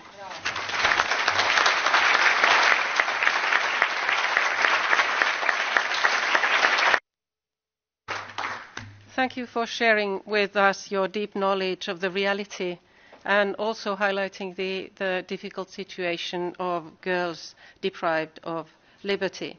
But you also mentioned that change is possible and that there is hope. I think quite a few speakers have mentioned that we need to listen to the children, we need to listen to young people. And I'd like to ask now David Raymond to give his personal testimony, then we will have coffee and there will be other testimonies after that. So please, David.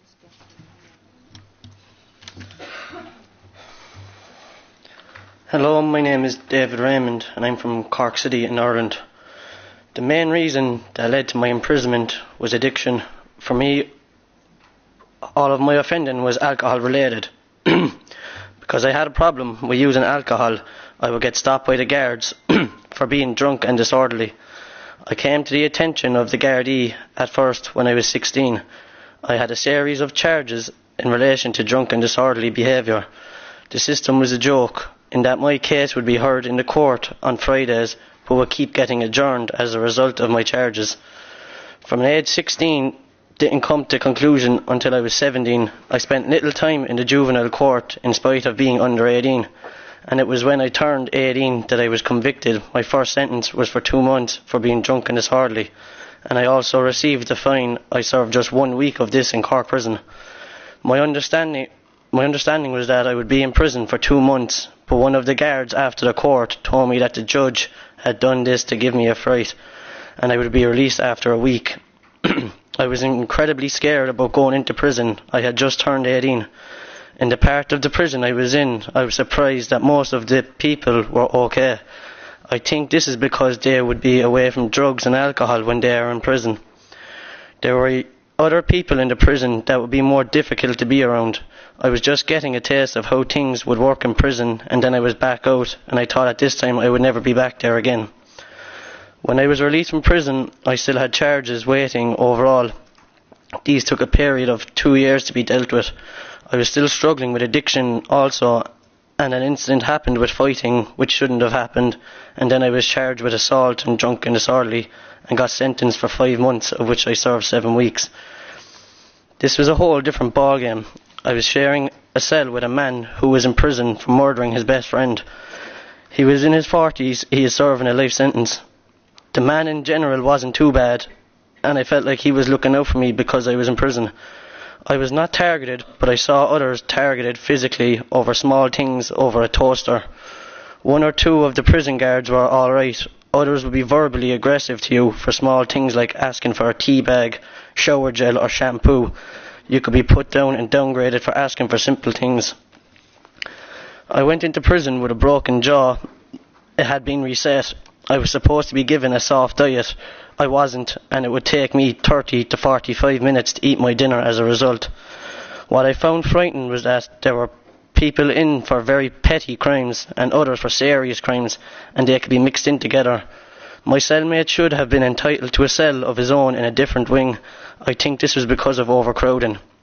Visits for me were good to see my parents, but I could see how it would be more difficult if you had a partner or a girlfriend visiting, as physical contact was so limited. The adjournments were the main thing that I found really negative for 2 years. I didn't know where I was going or what was going to happen, and this made it very difficult to move on. Also, this led to charges building up from when I was 16, which I was not charged with until I was 18, and then sentenced just as I turned 18. The main positive thing that helped was the consistent support of my parents. They attended every court date, and they missed a lot of work and lost out on income as a result. Being involved in probation was positive for me, and they also funded and encouraged me to seek drug treatment, but this took a long time to happen. It didn't help also to have probation workers change. You would start to build up a relationship with someone and then have to work with someone else. Also, my local youth club was helpful. The changes I would like to see for young people is more youth facilities, more time with workers, and for youth workers not to change all the time. Also, I think things should be processed much quicker in the juvenile system. It would be much better for young people if when they did something there was a consequence quickly for it. I would worry about young people struggling already with mental health and how being in the court system and how this goes on and would impact negatively on this. I also feel young people should have quicker access to drug counselling and treatment. I would also like to thank every person individually for listening here today. I would also like to thank Don of the Cork Life Centre for providing me with an opportunity like this, so not only my story but the struggle of many other juveniles can be heard. Thanks.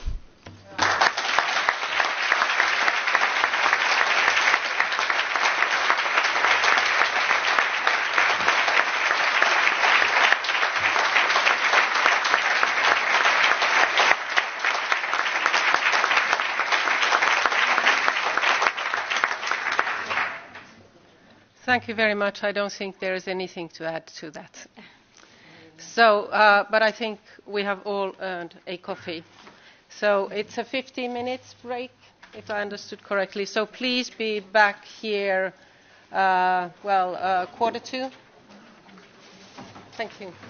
Yeah.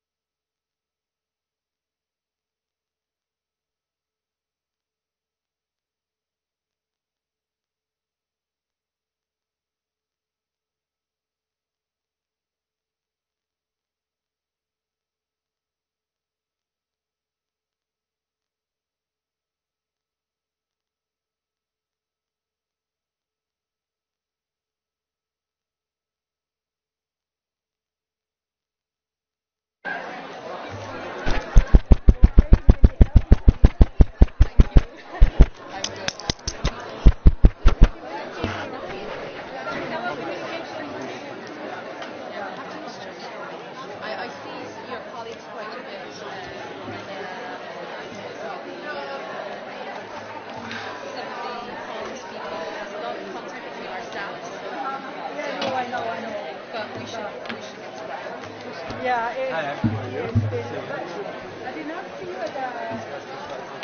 it's certainly got a lot of interest. yeah. It's nice.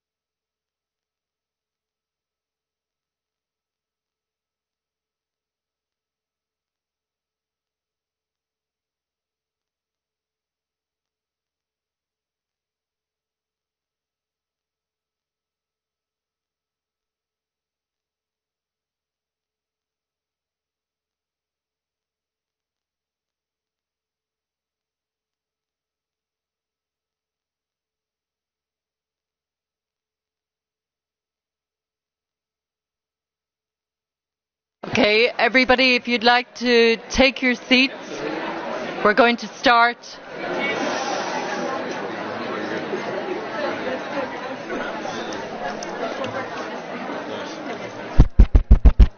And I need an annoying noise. Actually, it's an app there on it. That's the reason why not to have people.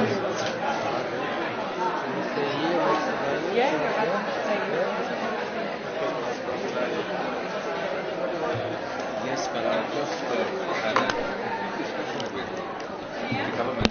Okay, please take your seats. There are lots of people.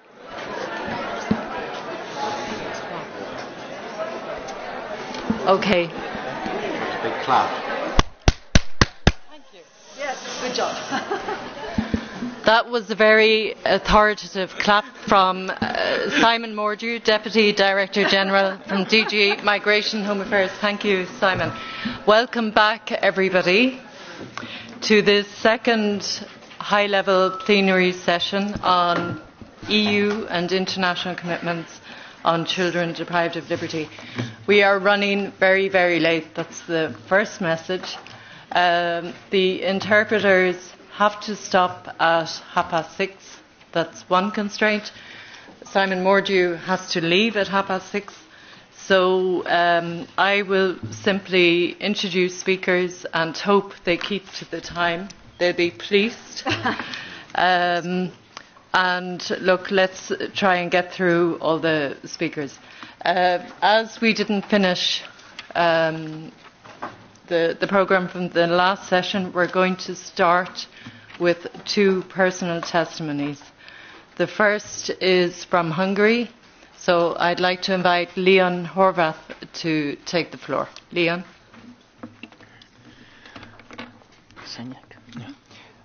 Jó napot kívánok! Szeretném megköszönni először is a meghívást, nagy megtiszteltetés ez számomra.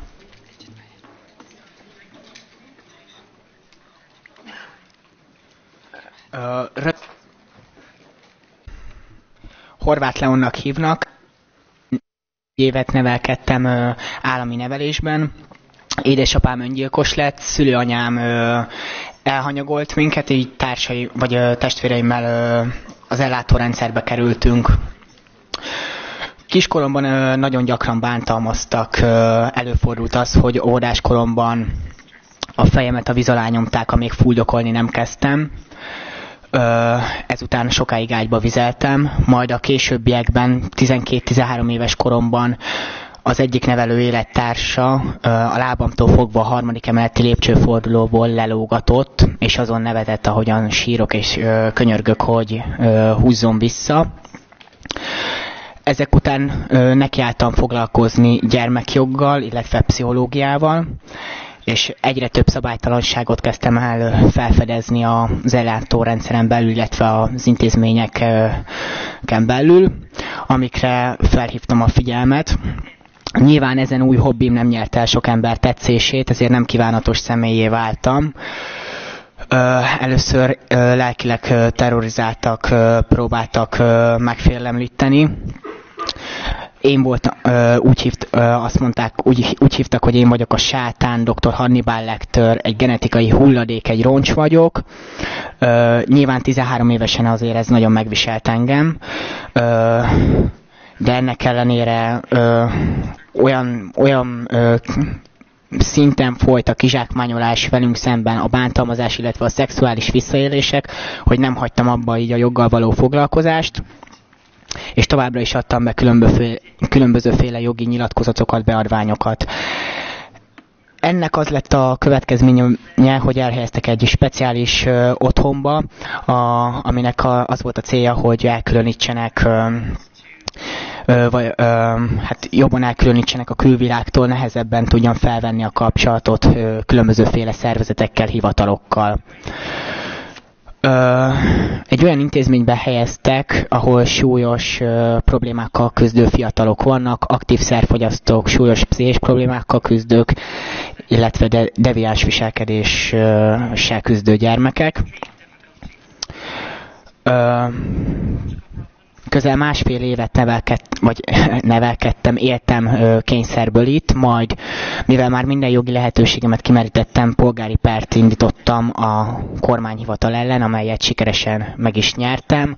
A bíróság kimondta, hogy nemhogy jogtalan volt az elhelyezés, de koholt alaptalan vádakat írtak le rólam, illetve több szakvélemény sem felelt meg a valóságnak, ezért jogerősen is megnyertem a pert, amit indítottam a kormányhivatal ellen. Ennyit így röviden magamról. Igazából én, mivel Magyarországról jöttem, nyilván a Magyarországon uralkodó állapotokról, vagy a gyermekvédelemben uralkodó állapotokról kívánnék pár mondatot mondani. Sajnos én egy olyan országból jöttem, vagy élek, ahol igazából nem a kormány, az állam, hanem inkább civil társadalmi szervezetek látják el a gyermekvédelmet, vagy ők segítik ezt, ami nyilván nagy problémát jelent. A másik, amit fontosnak tartok elmondani, a menekült gyermekekkel kapcsolatban. Nyilván most Magyarországon ez egy nagy problémát jelent, ahogyan bánnak az ottani menekült gyermekekkel, és igazából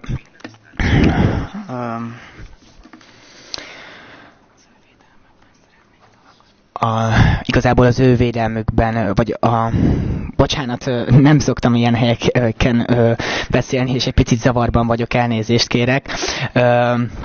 Igazából én most úgy nevezném magamat, hogy ilyen jogi aktivista, aki a gyermekvédelemmel foglalkozik, meg a menekült gyermekek jogaival, és egyszerűen csak arra szeretném felhívni a figyelmet, hogy sajnos az én országom egy olyan hely, ahol ezekkel a gyerekekkel, akik menekülésre kényszerültek, akiknek meghaltak a családtagjaik, el kellett hagyniuk az otthonukat, igazából csak egy életre, egy normális életre vágynak, ennek ellenére mi nálunk nemhogy emberséget kapnának, hanem szinte szó szerint börtönbe zárják őket, és ez felháborító, ez mellett, vagy ez fontosnak tartottam így elmondani, hogy tényleg úgy bánnak velük, minthogyha állatok lennének, elkerítik őket, pedig ugyanolyan emberek, mint mi.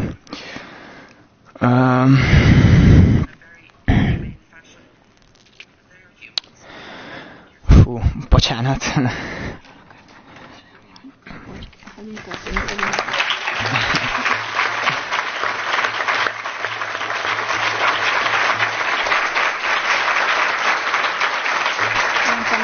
Elég, ugye?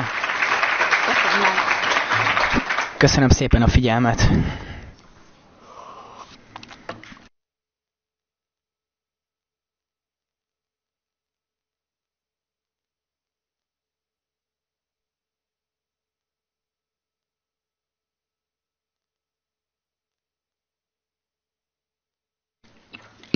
Thank you very, very much, Leon. Now I'd like to pass the floor to Golam Reza Hasanpur, who will speak in Greek. Keep your headphones on and do not press the red button on the sets in front of you. And Golam is from Afghanistan, but he's going to speak in Greek. So the floor is yours. Καλησπέρα αξιότιμοι καλεσμένοι. Το όνομά μου είναι Χασανπούρ Γολάμ Ρεζά και είμαι πρώην ασυνόδευτος ανήλικος. Σήμερα θα ήθελα να μοιραστώ μαζί σας την προσωπική μου εμπειρία, που αποτελεί και η εμπειρία δεκάδων χιλιάδων ασυνόδευτων παιδιών σε όλο τον κόσμο. Γεννήθηκα στο Αφγανιστάν το 1990 και έφυγα για το Ιράν μαζί με την οικογένειά μου σε ηλικία 7 ετών. Το να μεγαλώσει στο Ιράν ως Αφγανός πρόσφυγας ήταν εξαιρετικά δύσκολο. Δεν είχαμε αρκετά χρήματα για υγειονομική περίθαλψη ή να γραφτούμε στο σχολείο. Ακόμα και με άδεια παραμονής σε ισχύ, η οικογένεια μου ήταν σε υποσυνεχή απειλή για απέλαση. Εγώ ίδιος είχα συλληφθεί 2 φορές και η οικογένεια μου είχε αναγκαστεί να δωροδοκίσει τους αστυνομικούς για να με αφήσουν ελεύθερο. Για ένα νέο άνθρωπο όπως εγώ, η απέλαση στο Αφγανιστάν σήμαινε σίγουρο θάνατο. Έτσι, υπό φόβο της απειλής μιας απέλασης σε μέρος όπου γνώριζα ότι δεν θα είμαι ασφαλής, αποφάσισα να εγκαταλείψω την οικογένειά μου πίσω στο Ιράν και να φύγω προς την Ευρώπη. Ήταν μια πολύ δύσκολη απόφαση, να φύγω μόνος μου και να αφήσω όλη την οικογένεια μου πίσω. Τότε ήμουν μόνο 16 ετών. Χωρίς όμως να είχα άλλη επιλογή, το 2005 ξεκίνησα το νέο μου ταξίδι μαζί με 5 ακόμα φίλους, με στόχο να βρω ασφάλεια και προστασία. Ήταν ένα εξαιρετικά δύσκολο επικίνδυνο ταξίδι, όπου περισσότερες από μία φορές κόντεψα να χάσω τη ζωή μου. Και ξεκίνησα στα σύνορα Ιράν-Τουρκίας, που πληρώσαμε διακινητή για να μας οδηγήσει στη Τουρκία. Περπατήσαμε 10 νύχτες, στη διάρκεια της μέρας κρυβόμασταν στις σπηλιές και τρύπες μες στα βουνά, για να μην μας πιάσουν.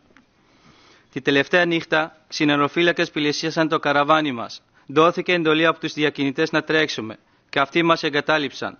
Ξεκίνησα να τρέχω τρομαγμένος, χωρίς να γνωρίσω πού πάω. Κάποια στιγμή στάθηκα σε ένα σημείο κοιτώντας πίσω μου και συνειδητοποίησα ότι ήμουν μόνος μου. Φώναξα τους φίλους μου, όμως δεν έπαιρνα καμία απάντηση. Στο τέλος βρήκα μόνο τους 3.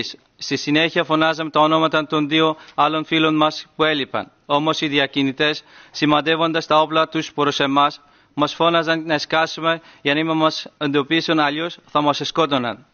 Έπειτα μας στιβάξανε 50 άτομα σε ένα μικρό φορτηγό που θα μας πήγαινε στη Τουρκία. Όμως μας εντόπισαν και μας συνέλαβαν οι Τούρκοι συνεροφύλακες. Μας οδήγησαν σε ένα στρατόπεδο και μας κράτησαν έξω, εκτεθειμένους σε βροχή και κρύο. Στη διάρκεια αυτών των ημερών μας έδινε ελάχιστο φαγητό. Ιδιαίτερα μια παγωμένη νύχτα εκετεύαμε τους στρατιώτες να μας επιτρέψουν να μείνουμε μέσα, γιατί κρυώναμε. Όμως αυτοί μας στόχευαν με τα όπλα. Ήμασταν τόσο κουρασμένοι, παγωμένοι και είχαμε χάσει την ελπίδα μας, όπου ανοίξαμε τα χέρια μας και τους παρακαλούσαμε να μας σκοτώσουν προκειμένου να δώσουμε τέλος σε αυτό το μαρτύριο. Οι Τούρκοι συνεροφύλακες μας οδήγησαν πίσω στα σύνορα με το Ιράν και μας άφησαν εκεί. Γνωρίζαμε ότι στην περιοχή των σύνορων υπήρχαν ομάδες διακινητών που συλλαμβάνανε τον κόσμο και τους κρατούσαν όμηρους. Καταφέραμε μια ολόκληρη μέρα να τους ξεφύγουμε. Όμως, πεινασμένοι και διψασμένοι όπως ήμασταν, αναγκαστήκαμε μέσα στην απελπισία μας να παραδοθούμε σε αυτούς. Στον δρόμο με τους διακινητές με το φορτικό, οι Ιρανοί συνεροφύλακες πυροβολούσαν προς εμάς. Νιώθαμε παγιδευμένοι. Ήμασταν ήδη στα χέρια των διακινητών, με τους Ιρανούς συνεροφύλακες να μας πυροβολούν από μια πλευρά και με τους Τούρκους συνεροφύλακες να μας απειλούν μια απέλαση από την άλλη. Σε ένα σπίτι που άνοιγε σε ένα από τους διακινητές, μας είπαν «Σας αγοράσαμε και χρειάζεται να μας ξεπληρώσετε για να σας αφήσουμε ελεύθερους». Τους απαντήσαμε ότι δεν είχαμε χρήματα. Όμως ένας από τους διακινητές με άρπαξε λέγοντας ότι σε αυτή την περίπτωση θα βασανίσουμε τον μικρότερο μέχρι θάνατο. Τελικά καταφέραμε να βρούμε χρήματα για την απελευθέρωσή μας και φτάσαμε στην Κωνσταντινούπολη. Οι τουρκικές λιμενικές αρχές έκαναν περιπολία στη θάλασσα για να εντοπίσουν τους ανθρώπους να φεύγουν. Καταφέραμε να επιβαστούμε σε επιφορτωμένη φουσκωτή βάρκα στη μέση της νύχτας. Κανείς από εμάς δεν ήξερε κολύμπη. Δεν είχα δει ποτέ θάλασσα στη ζωή μου. Πεινασμένοι, διψασμένοι και εξαντλημένοι κοπηλατούσαμε για 5 ώρες έως ότου εφτάσαμε στις ακτές της Ελλάδας. Μάθαμε ότι ήμασταν στο νησί της Λέσβου. Πήγαμε να παραδοθούμε στις αρχές. Πίστευα ότι είχα φτάσει στην Ευρώπη και ότι ύστερα από τη φρικτή ενός τόσο επικίνδυνου ταξιδιού, επιτέλους θα μας δινόταν ένα ασφαλώς μέρος για να μείνουμε και θα είχα τη δυνατότητα να πάω σχολείο. Δεν είχα σκεφτεί ποτέ ότι θα με συλλάβουν και θα με κρατήσουν. Οι ελληνικές λιμενικές αρχές μας έβαλαν σε ένα μικρό χώρο στο λιμάνι του νησιού, όπου μας απομόνωσαν κλείνοντας τις κουρτίνες. Μας έβαλαν στο τοίχο και μας ρωτούσαν στα αγγλικά: έχετε χρήματα, έχετε κινητά τηλέφωνα, έχετε χαρτιά? Όταν απαντήσαμε αρνητικά, άρχισαν να μας χτυπούν στα γενετικά όργανα, επαναλαμβάνοντας συνεχώς τις ίδιες ερωτήσεις. Μετά από κάποια ώρα, μας άφησαν ελεύθερους, δίνοντας μας εντολή να πάμε στο αστυνομικό τμήμα και να παραδοθούμε, σαν να ήμασταν κοινοί εγκληματίες. Περπατήσαμε 2 ώρες μέχρι να βρούμε το αστυνομικό τμήμα. Στο αστυνομικό τμήμα περιμένουμε πολλές ώρες, εξαντλημένοι, μέχρι που νύχτωσε. Μας είχαν με χειροπέδες και δεν μπορούσαμε να καταλάβουμε τι μας έλεγαν οι Έλληνες αστυνομικοί, καθώς δεν υπήρχε διερμηνέας. Στη συνέχεια, οι αστυνομικοί μας οδήγησαν στο κέντρο κράτησης, όπου παιδιά και ενήλικες κρατούνταν μαζί, σε άθλιες συνθήκες, πίσω από κάγκελα, όπως στη φυλακή. Αυτό το κέντρο κράτησης έχει πλέον κλείσει. Υπήρχε μόνο μια τουαλέτα και ένα μπάνιο 50 ανθρώπους. Μας επιτρόπονταν μόνο 1 ώρα περίπου τη μέρα να προαυλιστούμε και να κάνουμε μπάνιο με ζεστό νερό. Όμως μόνο οι ισχυρότεροι κατάφεραν να κάνουν μπάνιο μέσα σε αυτή την ώρα. Ήταν Νοέμβρης και έκανε πολύ κρύο. Θυμάμαι ότι χρησιμοποιούσα τυρείς κουβέρτες για να ζεσταθώ. Δεν μας επιτρεπόταν καμία επικοινωνία με τις αρχές ή κάποιον από έξω. Ούτε οι ίδιες οι αρχές δεν μας επισκέφτηκε. Έμεινα σε αυτό το κέντρο για 2 εβδομάδες. Μας είπαν ότι θα παραμείνουμε εκεί μόνο για 1 εβδομάδα, χωρίς καμία άλλη εξήγηση. Ήμουν τυχερός σε σχέση με τους άλλους, όπου παρέμειναν στο κέντρο για πολλούς μήνες. Ύστερα από αυτή την εμπειρία, δεν θέλω να επιστρέψω ποτέ ξανά στη Λέσβο. Προσπαθώ να μην σκέφτομαι αυτή την περίοδο. Ύστερα από όλα αυτά τα παιδιά που περνούν πόλεμους και επικίνδυνα ταξίδια, πώς είναι δυνατόν να τους βάζετε σε κράτηση? Δεν είναι εγκληματίες. Η κράτηση δεν θα σταματήσει από το να έρχονται τα παιδιά στην Ευρώπη. Όταν οι άνθρωποι είναι σε απόγνωση, πάντα θα βρίσκουν τον τρόπο. Ύστερα από το ρεμρό αυτό το ταξίδι που είχα, που με σόκαρε ο τρόπος που με μεταχειρίστηκε η Ευρώπη μόλις έφτασα, νόμιζα ότι κάπως έτσι θα είναι η Ευρώπη. Όταν ξεκίνησα το ταξίδι αυτό, είχα σκοπό να πάω σε οποιαδήποτε χώρα της Σκανδιναβίας. Όμως από την κούραση και φόβο από το ταξίδι που είχα κάνει και λόγω έλλειψη χρημάτων, αποφάσισα να μείνω στην Ελλάδα. Κάποια στιγμή μου επιτράπηκε να πάω στην Αθήνα, όπου μοιραζόμουν ένα πολύ μικρό δωμάτιο με 10 ακόμη Αφγανούς και έπιασα δουλειά ως ράφτης. Δούλευα 12 ώρες τη μέρα. Όμως μένοντας σε αυτές τις συνθήκες για 1 χρόνο, συνειδητοποίησα ότι δεν είχα κάνει τόσο δρόμο και δεν είχα βάλει τη ζωή μου σε κίνδυνο τόσες φορές για να ζω με αυτόν τον τρόπο. Περισσότερο από όλα ήθελα να ζήσω, να πάω σχολείο, να κάνω πράγματα που κάθε νέος στην ηλικία μου ονειρεύεται να κάνει. Ήρθα με επαφή με μια ελληνική μη κυβερνητική οργάνωση, οι οποίοι με βοήθησαν να μάθω ελληνικά, να γραφτώ στο σχολείο και σιγά σιγά ξεκίνησα να βρίσκω τον δρόμο μου. Περίμενα 7 χρόνια να εξεταστεί το αίτημα ασύλου. Και τελικά, έπειτα από πολλά χρόνια, με υπομονή και πολύ προσωπική προσπάθεια, κατάφερα να αποκτήσω τη ελληνική υπηκότητα. Τα τελευταία 6 χρόνια εργάζομαι ως διερμηνέας στο Ελληνικό Συμβούλιο τους Πρόσφυγες, το οποίο παρέχει νομική και κοινωνική στήριξη σε ασυνόδευτους ανήλικους και άλλους αιτούντες άσυλο και πρόσφυγες. Στο πλαίσιο της εργασίας μου έχω επισκεφτεί διάφορα hot spots στην Ελλάδα, όπου τα παιδιά κρατούνται μαζί με τους ενήλικους σε άθλιες συνθήκες και πολλά από τα hot spot είναι σαν κέντρα κράτησης. Έχω συναντήσει ασυνόδευτους ανηλίκους μέσα σε αυτά να βρίσκονται σε κίνδυνο. Θα ήθελα να επισημάνω ότι σε όλη τη διάρκεια του ταξιδιού οι ζωές των ασυνόδευτων ανηλίκων βρίσκονται σε εξαιρετικό κίνδυνο. Λαθρέμποροι, διακινητές, συναροφύλακες, αστυνομικοί, ακόμα και οι συνταξιώτες μας εκμεταλλεύονται. Και όπου και αν έγινα μάρτυρας παιδιών που αποτελούσαν στόχο βίας, εκμετάλλευσης, κακοποίησης και βιασμού, τα παιδιά δεν θα έπρεπε να περνούν ακόμη περισσότερα βάζοντας τους σε κράτηση λόγω έλλειψης εγγράφων. Χρειάζεται να γίνει ακόμα πολλή δουλειά αν θέλουμε να γίνει πραγματική πρόοδος στο τομέα της προστασίας των ασυνόδευτων ανηλίκων. Έτσι, θα ήθελα να κλείσω τις παρατηρήσεις μου με 3 συγκεκριμένες προτάσεις, τις οποίες ελπίζω το φόρμ αυτό θα λάβει υπόψη. Πρώτον, σε όλες τις στιγμές θα πρέπει να παρέχονται τα παιδιά επαρκής και κατάλληλη υποδοχή και φιλοξενία. Αυτό σημαίνει ότι πρέπει να μπει άμεσο τέλος σε κράτηση των παιδιών στο όνομα του διθέν εγκλήματος της μετανάστευσης. Τα παιδιά δικαιούνται κατάλληλη φροντίδα, προστασία και υποστήριξη. Όχι κλειστά κέντρα, hotspot και άλλες μορφές μεταναστευτικής κράτησης ή οποιαδήποτε άλλη μορφή κράτησης για μετανάστες. Η κράτηση λόγω παρατυπής εισόδου ποτέ δεν συμβάλλει στο βέλτιστο συμφέρον των παιδιών. Δεύτερον, είναι εξαιρετικά σημαντικό να υπάρχουν έμπειροι επαγγελματίες για την προστασία των ανηλίκων σε όλα τα σημεία εισόδου και της διαδρομής τους στην εκατοστέτη χώρα υποδοχής, οι οποίοι να εξασφαλίζουν το βελτιστό συμφέρον τους και κάθε ασυνόδευτος ανήλικος να βρίσκεται υπό την υποπτία επιτρόπου ορισμένου από το κράτος. Εξειδικευμένοι επαγγελματίες για την προστασία ανηλίκων, όχι αστυνομικοί ούτε συνεροφύλακες, θα έπρεπε να λάβουν απόφαση για το βελτιστό συμφέρον των ασυνόδευτων παιδιών. Τέλος, είναι απόλυτος αναγκαίο οι ανήλικοι να έχουν πρόσβαση σε θεμελιώδεις υπηρεσίες όπως η διερμηνία, η ψυχολογική υποστήριξη, η εκπαίδευση, η υγεία και στις διαδικασίες ασύλου. Ακόμη, θα έπρεπε να υπάρχουν επαγγελματίες που θα λειτουργούσαν ως προστατευτική τύχη και ως διαμεσολαβητές ανάμεσα στα παιδιά και τις αρχές. Παιδιά ασυνόδευτα δεν θα ζητήσουν ποτέ βοήθεια αν γνωρίζουν ότι μπορεί να συλληφθούν, κρατηθούν ή απειληθούν με απέλαση. Σας ευχαριστώ πάρα πολύ που με ακούσατε με προσοχή και εύχομαι μέσα από τα λόγια μου να ακούστηκε η φωνή όλων των ασυνόδευτων ανηλίκων. Ελπίζω σε ένα μέλλον όπου κανένα παιδί δεν θα χρειάζεται να είναι μόνο του για οποιοδήποτε λόγο.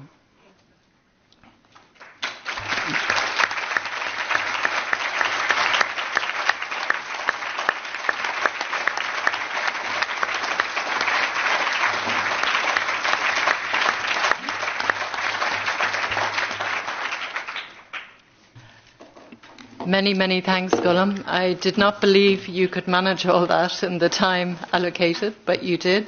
And as a very slow, long-time learner of the Greek language, I have to say I'm very impressed with your Greek as well.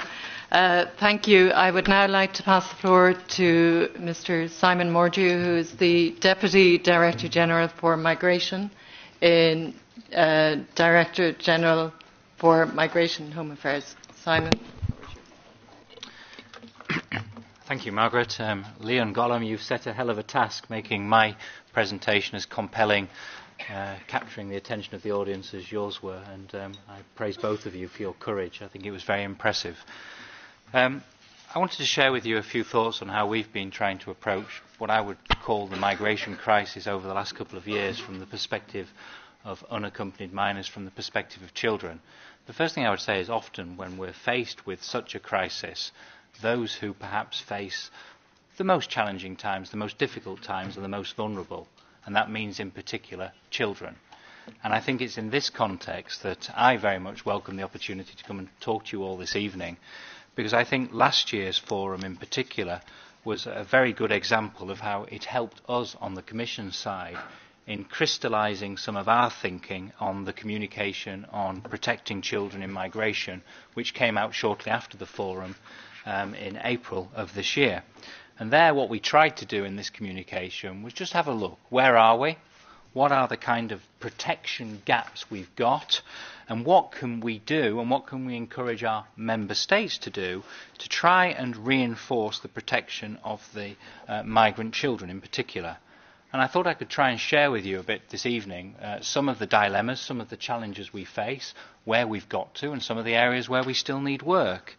I think one of the things that came out very strongly last year, and I've had discussions with a number of you present in the audience over the last few months, is how much we still need to do towards creating really effective alternatives to the detention of children in migration. And that was one of the things we flagged as a priority action in the communication.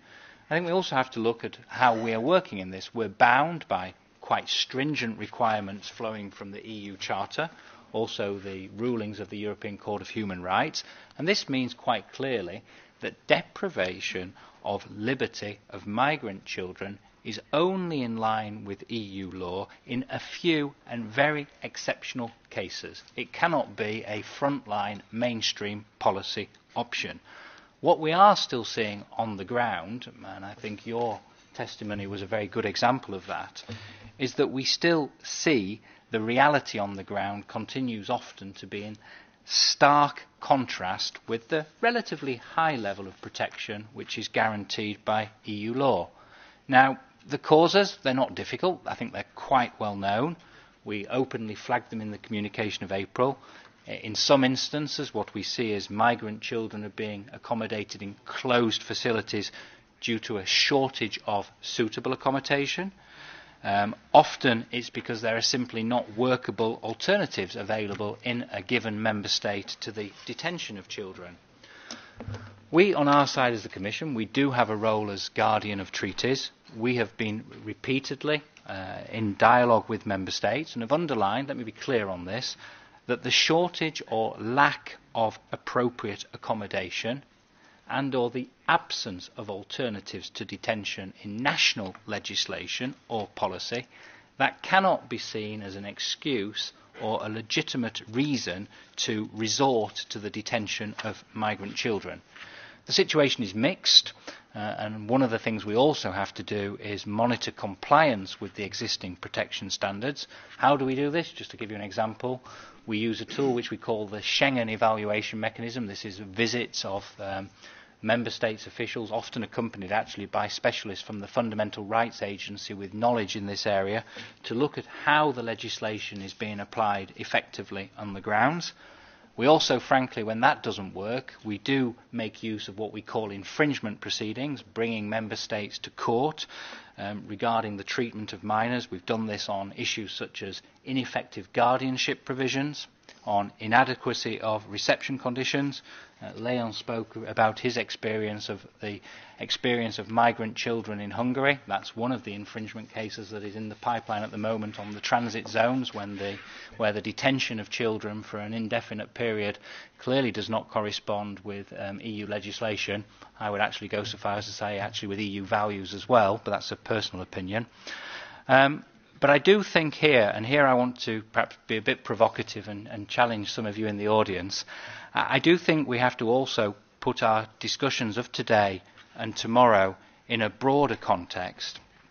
And what I mean by that is I don't want to give a free pass to all of the member states, but I do think it's important we acknowledge the tremendous challenges and pressure that some of the frontline member states have been facing, where shortages and absence of alternatives are part of that broader picture and not helped at times by an absence of solidarity from other member states. And I think, therefore, what I would encourage everybody in the next day or two is I think it's our duty not only to diagnose but also to think about how can we help member states to face the pressure in any way needed, which can also help and protect the best interests of the child. And I wanted to spell out to you a bit this evening, very shortly, one or two things that we've been trying to do with some of our agencies. Well, one of the things we've been doing with agencies such as the European Asylum Support Office, with the European Border and Coast Guard Agency, is offer quite concrete logistic and financial support to work together with member states to improve the situation at the hotspots which actually do serve a purpose that is positive in the sense of at a time of a crisis, at the time of pressure, they're there to ensure that the interests of those arriving are put in the forefront with medical help, psychologically counselling available, and the work we've been doing with Member States on this is designed to make that this experience is automatic and not necessarily Gollum's experience is a mainstream experience that everybody arriving in a hotspot should encounter. But we've also been working with Member States to improve mainstream reception facilities, looking at alternative care pathways, working to ensure that we have qualified assistance of any sort, the kind of assistance needed for migrant children, working in particular in Greece and Italy to try and reinforce the guardianship systems of the Member States where needed, and supporting education integration programmes as well. And I think if we look ahead to the next period of the budget of the European Union, ensuring there's much more support available for the integration of new arrivals within the European Union has to be one of our major priorities and challenge. I would argue that the investment in a child's future and the investment in integration from a new arrival within the European Union is far less than the cost of non-integration, and I deliberately use those terms, investment and cost, in that sense. Now, the last point I really wanted to make as well is I think it's very important when we talk about any EU or international commitments concerning children that what is clear is that what should be guiding us and what does guide us is the principle of the child's best interest. This is a right that's enshrined in the EU Charter of Fundamental Rights and in the EU Asylum and Migration Law. And I think even when one looks at a migration policy that sometimes faces competing priorities, EU law explicitly mentions the best interests of the child in each and every piece of relevant EU migration legislation. And I think the worst that we sometimes see is that, and the worst that can actually happen to a migrant child, is that they're often falling through the cracks of a procedure and find himself, herself in a legal limbo. And I think this is particularly drastic for a child where time is of the essence, and such a child who is prevented from having access to services, in particular healthcare, in particular education, they cannot grow, they cannot integrate, and there's also a risk, frankly, in certain cases of seeing radicalisation as well. And I think such precarious situations are often exploited and place the children also at the risk of falling prey to the criminal networks, often the same networks that have been participating in their smuggling to the European Union in the first place and continue to exploit them through the illegal employment of child, the exploitation of the child once they've arrived in the European Union. And I think this for us is why probably one of the biggest challenges we face is how do we find, or how can we put in place a comprehensive management of migration, looking at it from all the different aspects, but also finding alternatives that work as an urgent priority. We've got to try and balance, if you like, the best interest of the child, but also the interest of the European Union as a whole in effective migration management, including the migration of children. And I think just to end on detention, where we started, I think that is why the detention of children should only be resorted to in very exceptional circumstances, and one of the key priorities I think for many member states is now investing in much more to also find suitable but also effective alternatives to this. And I think this again, if your work of the next 2 days in this forum, is one area where I think you'll be able to make an important contribution to this regard. Thank you very much.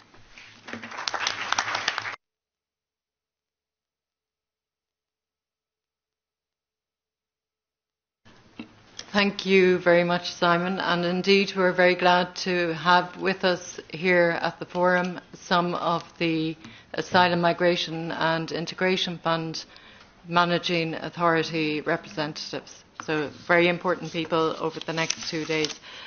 The next speaker is Thomas Bocek, who is the Council of Europe's Special Representative of the Secretary General on Migration and Refugees.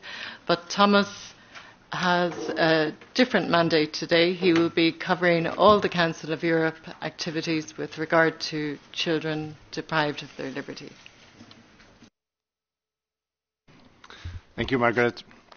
Colleagues, ladies and gentlemen, I will not start with a surprising statement by rather just saying the obvious, that detention is stressful and sometimes dangerous. It is synonym to physical, emotional and intellectual isolation. It is difficult for adults and even more so for children.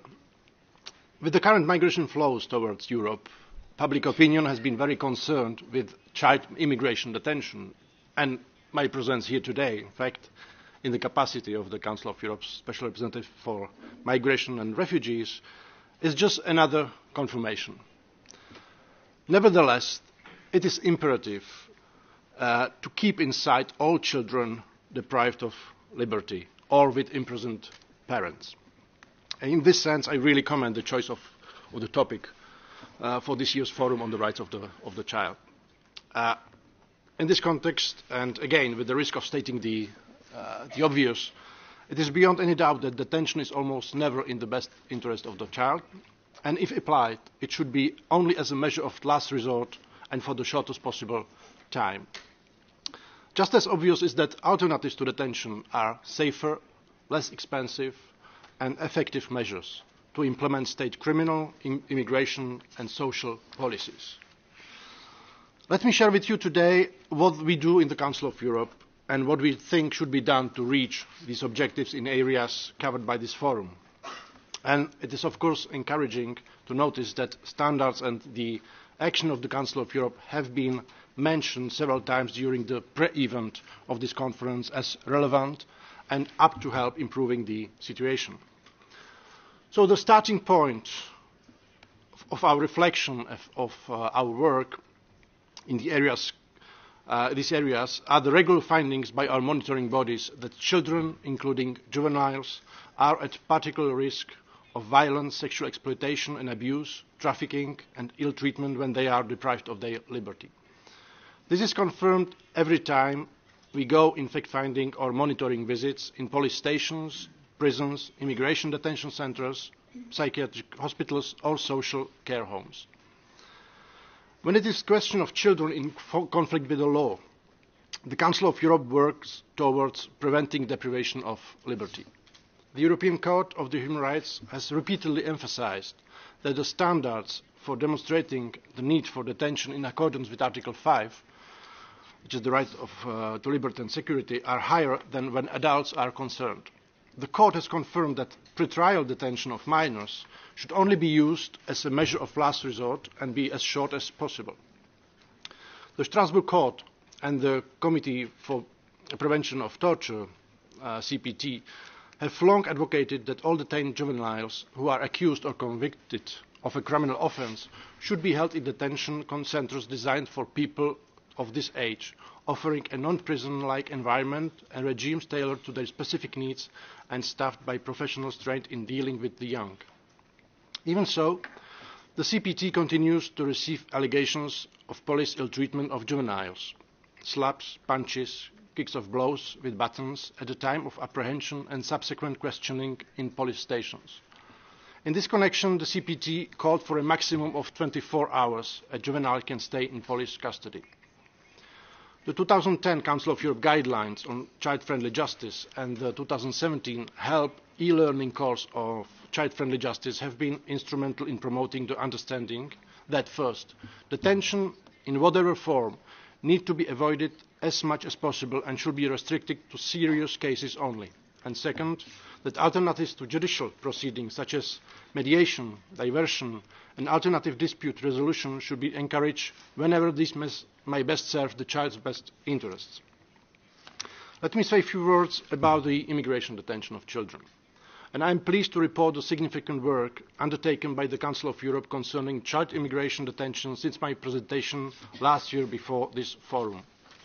Within the Council of Europe, there is a concerted effort to promote effective alternatives to detention and to identify standards for immigration detention. The intergovernmental working groups have not yet completed their work, but we expect that the resulting documents will provide Member States with guidance in using alternatives, with standards for material conditions of detention and procedures which should help assess the proportionality of the detention measures. This work seeks to put in practice the findings of the Strasbourg Court, which, among others, has called for a necessity test for children's immigration detention. According to this test, if the same aim can be achieved by other means, then detention would be incompatible with the Convention. In May this year, the 47 member states of the Council of Europe pledged support for the Action Plan on Protecting Refugee and Migrant Children in Europe. And reducing resort to detention of children solely on the basis of their immigration status and encouraging implementation of alternatives to detention are two objectives at the heart of the action plan. Over a month ago, I attended the conference organized in Prague by the Czech chairmanship of the Committee of Ministers of the Council of Europe on ending immigration detention of children. The conference discussed, on one hand, the negative effects of immigration detention on children and, on the other hand, alternatives to detention. One of the conclusions of the conference was that we need an alliance of actors that will push for change. And I believe that the EU Forum on the Rights of the Child is instrumental in fostering such an alliance for all areas involving child deprivation of liberty. And I call on everyone here to join this alliance and to make changes possible. There has been some progress in recent years in ensuring that children are held in separate juvenile-only units in ordinary prisons or detention centres.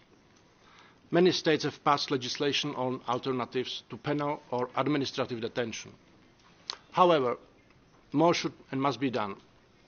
What more? In Prague, we discussed the availability of different procedures that are linked to the decision to deprive children of their liberty.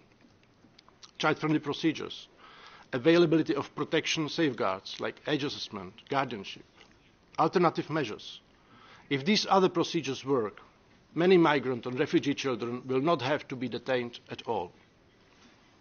States should not stop at enacting laws on alternatives. They should be encouraged and assisted to put in place processes for the selection of the most appropriate alternative or combination of alternatives for each case, criminal or administrative. And this requires concerted efforts from different categories of professionals, lawyers, social workers, psychologists, probation and mediation officers. It requires a coordinated approach and sharing of good practices. It cannot happen without engagement and trust. Ladies and gentlemen, a special category of children deprived of their liberty includes those placed in institutions as a consequence of disability, mental health, or drug abuse for education or rehabilitation purposes.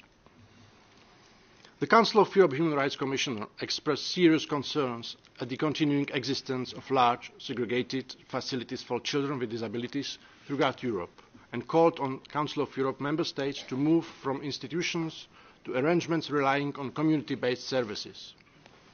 The Council of Europe standards in this field promote disinstitutionalization and community living of children with disabilities. We also provide standards on child-friendly social care and on the rights of children in residential care. In addition, we promote alternative forms of care.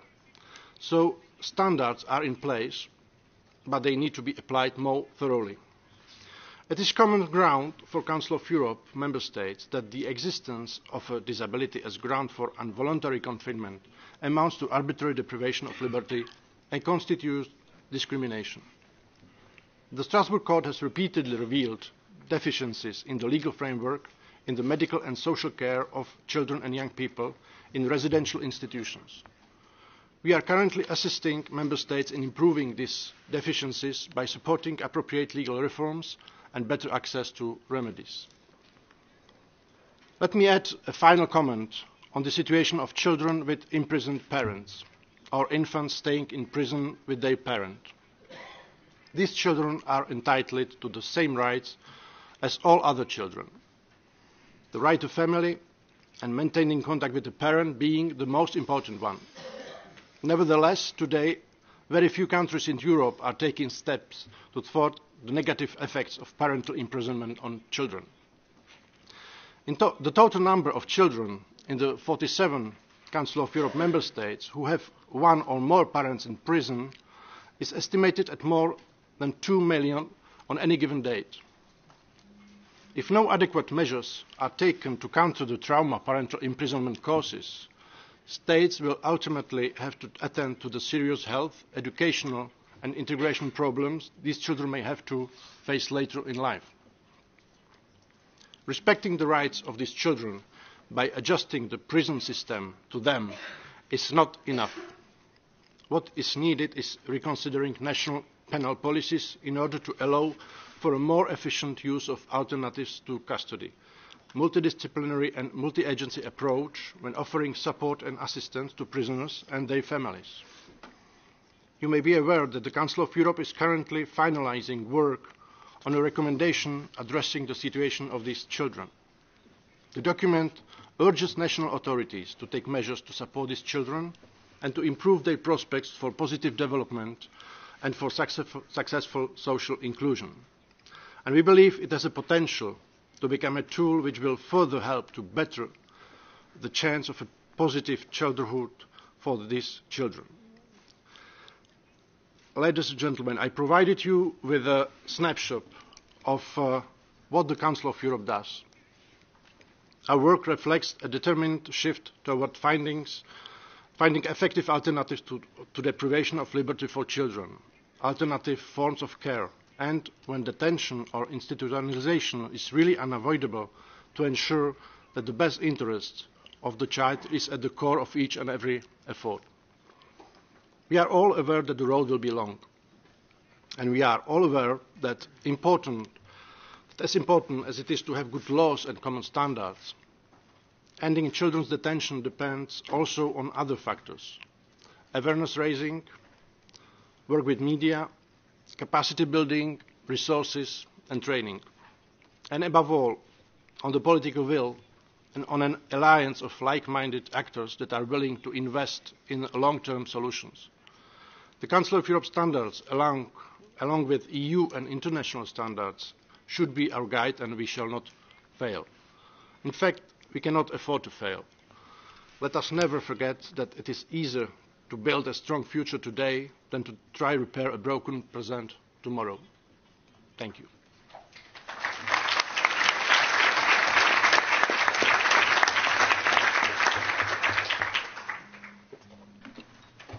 Thank you very much, Thomas. And you also, like Simon, got brownie points for finishing early. Thank you very much. Our next speaker is Sandy Blanchet, who is the recently appointed Director of the UNICEF Office for Relations with the EU. Sandy, the floor is yours. Thank you very much, ladies and gentlemen, dear colleagues and friends. On behalf of UNICEF, I would like to thank the EU and particularly DG Justice for giving UNICEF an opportunity to be part again of this ongoing dialogue between the EU, governments, civil society, international organizations, children and young people on how we can better protect children's rights together. I know that here all of us agree that depriving children of their liberty is not in their best interest, and we've heard many speakers saying this before. And I think that we are all committed to work hard to prevent deprivation of liberty, to put in place alternatives, and actually, in simple words, to end this practice. Now, we know that the figures are not very reliable, but it's still good to remember because even if they are underestimates, they are quite shocking. We know that there are at least 80 million children who live in institutions today, and over 1 million who live behind bars. And these numbers seem quite large, but they actually are underestimates because, as it was explained before, it is difficult to get reliable data. And that's why we think that getting better and more data and analysis is absolutely key to this effort. And we support, from that point of view, we support Professor Novak's study, and we are proud to be part of the high-level committee. Now, what we do know is that children can find themselves deprived of liberty as a result of a juvenile justice measure, because of their migration status, because of decisions made about their care, and sometimes as a result of factors that have nothing to do with children, for instance, the status of their parents. Every government in this room and every government in the European Union has ratified the Convention on the Rights of the Child. Article 37 of the Convention requires that deprivation of liberty occurs as a measure of last resort and in the context of a juvenile justice decision. And there are international norms, such as the Beijing Rules and the Riyadh Guidelines, that actually establish very high threshold for the use of deprivation of liberty in the context of juvenile justice. What is interesting is that the Convention does not really envisage that children can be deprived or should be deprived of liberty outside of that context. And so any measure, any deprivation of liberty of children outside of the juvenile justice context is a violation of their rights. And it's a violation of not only one right, but many of them. Article 3 on the best interests of the child. Article 9 on the right to a family life. Article 19 on the right to be protected from violence. Articles 28 and 29 on the right to education and development. Because child rights are indivisible, very often when you violate one right, you actually violate many of them. Now, these are all the legal arguments, but there are others why deprivation of liberty is never in the best interest of a child. And I would like to highlight a couple of issues. One of them is violence against children. And here Marta Santos Pais talked very eloquently about it, so I will not repeat what she said. But we have to remember that in prisons, closed institutions, detention centers, violence is almost always present. The corporal punishment in institutions is not explicitly prohibited in the majority of countries. Staff are poorly trained. They think they discipline children by beating them with their hands, sticks, hoses, attaching them to furniture, banging their heads against the wall. These are words that are very hard to pronounce, but that's the reality of these kids today that are not outside in our society, in our communities, and in a family environment. But even when there is no violence, deprivation of liberty per se negatively impacts children. And we have many studies showing that deprivation of liberty or children living in institutions, this has long-lasting negative impact on their physical, emotional, mental, psychological, and intellectual development and well-being. And when this impacts children, it impacts societies and communities. These long-term effects can include severe developmental delays, disability, psychological damage, poor health, and even early death. And it increases the rate of suicide, violence, and recidivism. We are particularly concerned by the institutionalization of very young children because the impact on their very young bodies and brains is even more damaging for older children. We have research showing that for every 3 months that a young child spends in an institution, they lose 1 month of development. So think about these kids who spend their whole life in an institution. Now, it's very important to talk about solution because we don't want to be only talking about the problem. We want to say there are other options. They are cost-effective. They exist. They have proven to work. And I would like to talk about these solutions in the context of juvenile justice, migration, and childcare system. Last year, in the context of juvenile justice, UNICEF supported directly juvenile justice reforms in 81 countries in Africa, Asia, Europe, Latin America, and the Middle East. It shows how widespread both the problem is, but also that there is willingness to address this problem. And in every single country, the priority is to reduce the number of children deprived of liberty and to promote diversion and alternative measures. And this works. For example, in Georgia, the government recently introduced diversion and probation schemes as sentencing options. And only within 1 year, over 200 children avoided criminal procedures and sentences. In the Republic of Moldova, roughly 3/4 of all children sentenced by a judge now receive a probation or community work opposed to prison. In 2015, we produced together with the EU a joint evaluation of our work in Central and Eastern Europe between 2006 and 2012. And the findings of this study were very positive. In just 6 years, and 6 years in terms of reforms of systems is a very short time. So in just six years, because of extensive work on justice for children reforms, reforms that were led by government and supported by the EU, UNICEF, civil society and other partners, the number of detained children decreased by 60%. So it is quite a remarkable impact. And this decrease was partly due to the development and use of diversion and alternative measures, as well as the training of judges and prosecutors, so that they could understand that they can understand the detrimental effect of detention and the positive outcomes that children can achieve through non-custodial measures. Now, we know that the deprivation of children of liberty is both, it's an invisible problem. I think the speaker said it before. We don't talk much. It doesn't get a lot of media attention. And when it does, it's a very sensitive and political issue.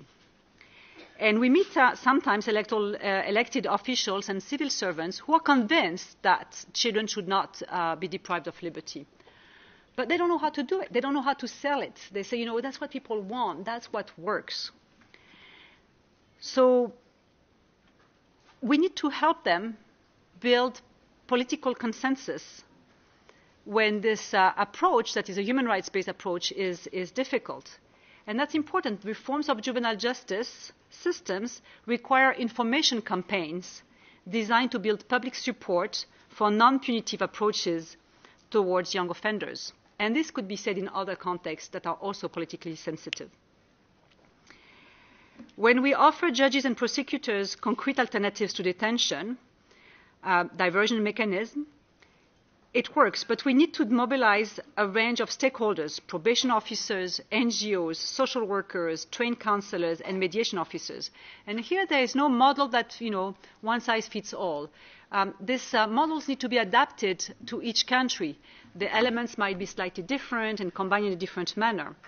But we know from our work, the work of UNICEF together with the EU and our partners, we know that when decision makers are committed to make these reforms of the juvenile justice system, children who have come into conflict with the law can be kept out of detention, while at the same time receiving supervision and support to address the factors that contributed to their offending. So I would like now to turn to the second context, which is the detention of children for immigration control purposes. Here, the Committee on the Rights of the Child clearly stated that the detention of children for migration control is never in their best interest. In UNICEF, we fully support this position. As a member of the Child Rights in the Global Compacts Initiative, we work with partners to ensure that the upcoming Global Compacts on Refugees and Migrants follow the New York Declaration on Refugees and Migrants and contain concrete commitments by states to end the use of immigration detention against children. And actually, we have already seen some progress in many countries, including in the European Union, particularly for separated and unaccompanied children. One of the challenges now is to expand these solutions also to children who are with their families, including for those children and families who have been identified for return or removal from a territory. At the global level, the normative framework supporting the non-detention of child migrants is developing, but also at the national level, we see some progress. Ireland has completely prohibited immigration detention of children. And although in Spain, Portugal and Italy, legislation still allows for it, in practice it's not used. Interestingly, one of the main reasons why it's not used in these countries is because detention costs too much and alternatives to detention cost less money. So UNICEF, together with other international organizations such as UNHCR and the Fundamental Rights Agency, have documented examples showing that it's possible to operate community-based supervision schemes for migrant families, even for those who are in the last stages of return processes, and at the same time keep very high rates of compliance with decisions. So we can balance the best interest of the society, in some cases that is to control migration, and the best interest of the child. And these alternatives are on average, as I said, more cost effective than traditional detention models. There is the case of Sweden, the case of the Netherlands that have very good practices, and I hope they will be shared during this next 2 days. Now, one group of children that often is overlooked when we talk about the deprivation of liberty is children in institutions. For the past 25 years, UNICEF has been working with governments, parliaments, civil society and families and Europe and on other continents to reduce the number of children placed in institutional care. And our experience shows that for most of these children, actually for all of these children, family and community-based care options can be found. Now, it requires for countries to invest in developing child protection systems, social welfare, social protection services, and to get these services to work together with the health and education services. But in Bulgaria and Croatia, the number of children in institutions has decreased dramatically. In some countries in the EU, the law prohibits the institutionalization of children under 3. In Ukraine and in Romania, governments are testing now community-based integrated social services to support families with children at risk of separation. So the idea is to even identify children before they get at risk of being in an institution. And we have again proof that these services, be it alternatives to institutionalization or prevention of institutionalization, these services are more cost effective and of course they are in the best interest of children and communities and families. And so in conclusion, I want to talking about solutions, because I have 1 minute left, I want to say that we see some common trends. These alternatives to deprivation of liberty, no matter what the context is, have strong communalities. First, they are community-based. Second, they are built around the needs and rights of individual children. So every child has the right to have his or her needs assessed and taken into account. Third, they depend on a network of trained professionals in child protection and social welfare. And fourth, it requires actually all the services around children, health, education and social protection to come together and work together to protect children. Now, these services and these solutions can be combined differently according to the context. And so finally, I really would like to join the calls of previous speakers and call on all EU institutions and EU member states, first to respect their commitment under international human rights law,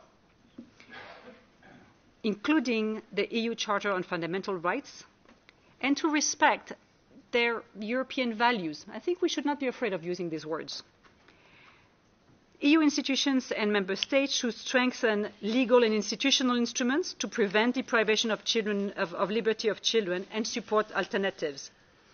The global compacts that are being negotiated provide such an opportunity for the EU to take the lead in promoting human rights and promoting the human rights of children. In Europe, in the past 30, 40 years, all countries in the European Union have eliminated death penalty. We strongly believe that the same can be done with the deprivation of liberty of children. And so we will continue to work with governments, professionals, civil society, international organizations, and local communities to identify the best solutions to ensure that deprivation of a child's liberty becomes a practice of the past. Thank you.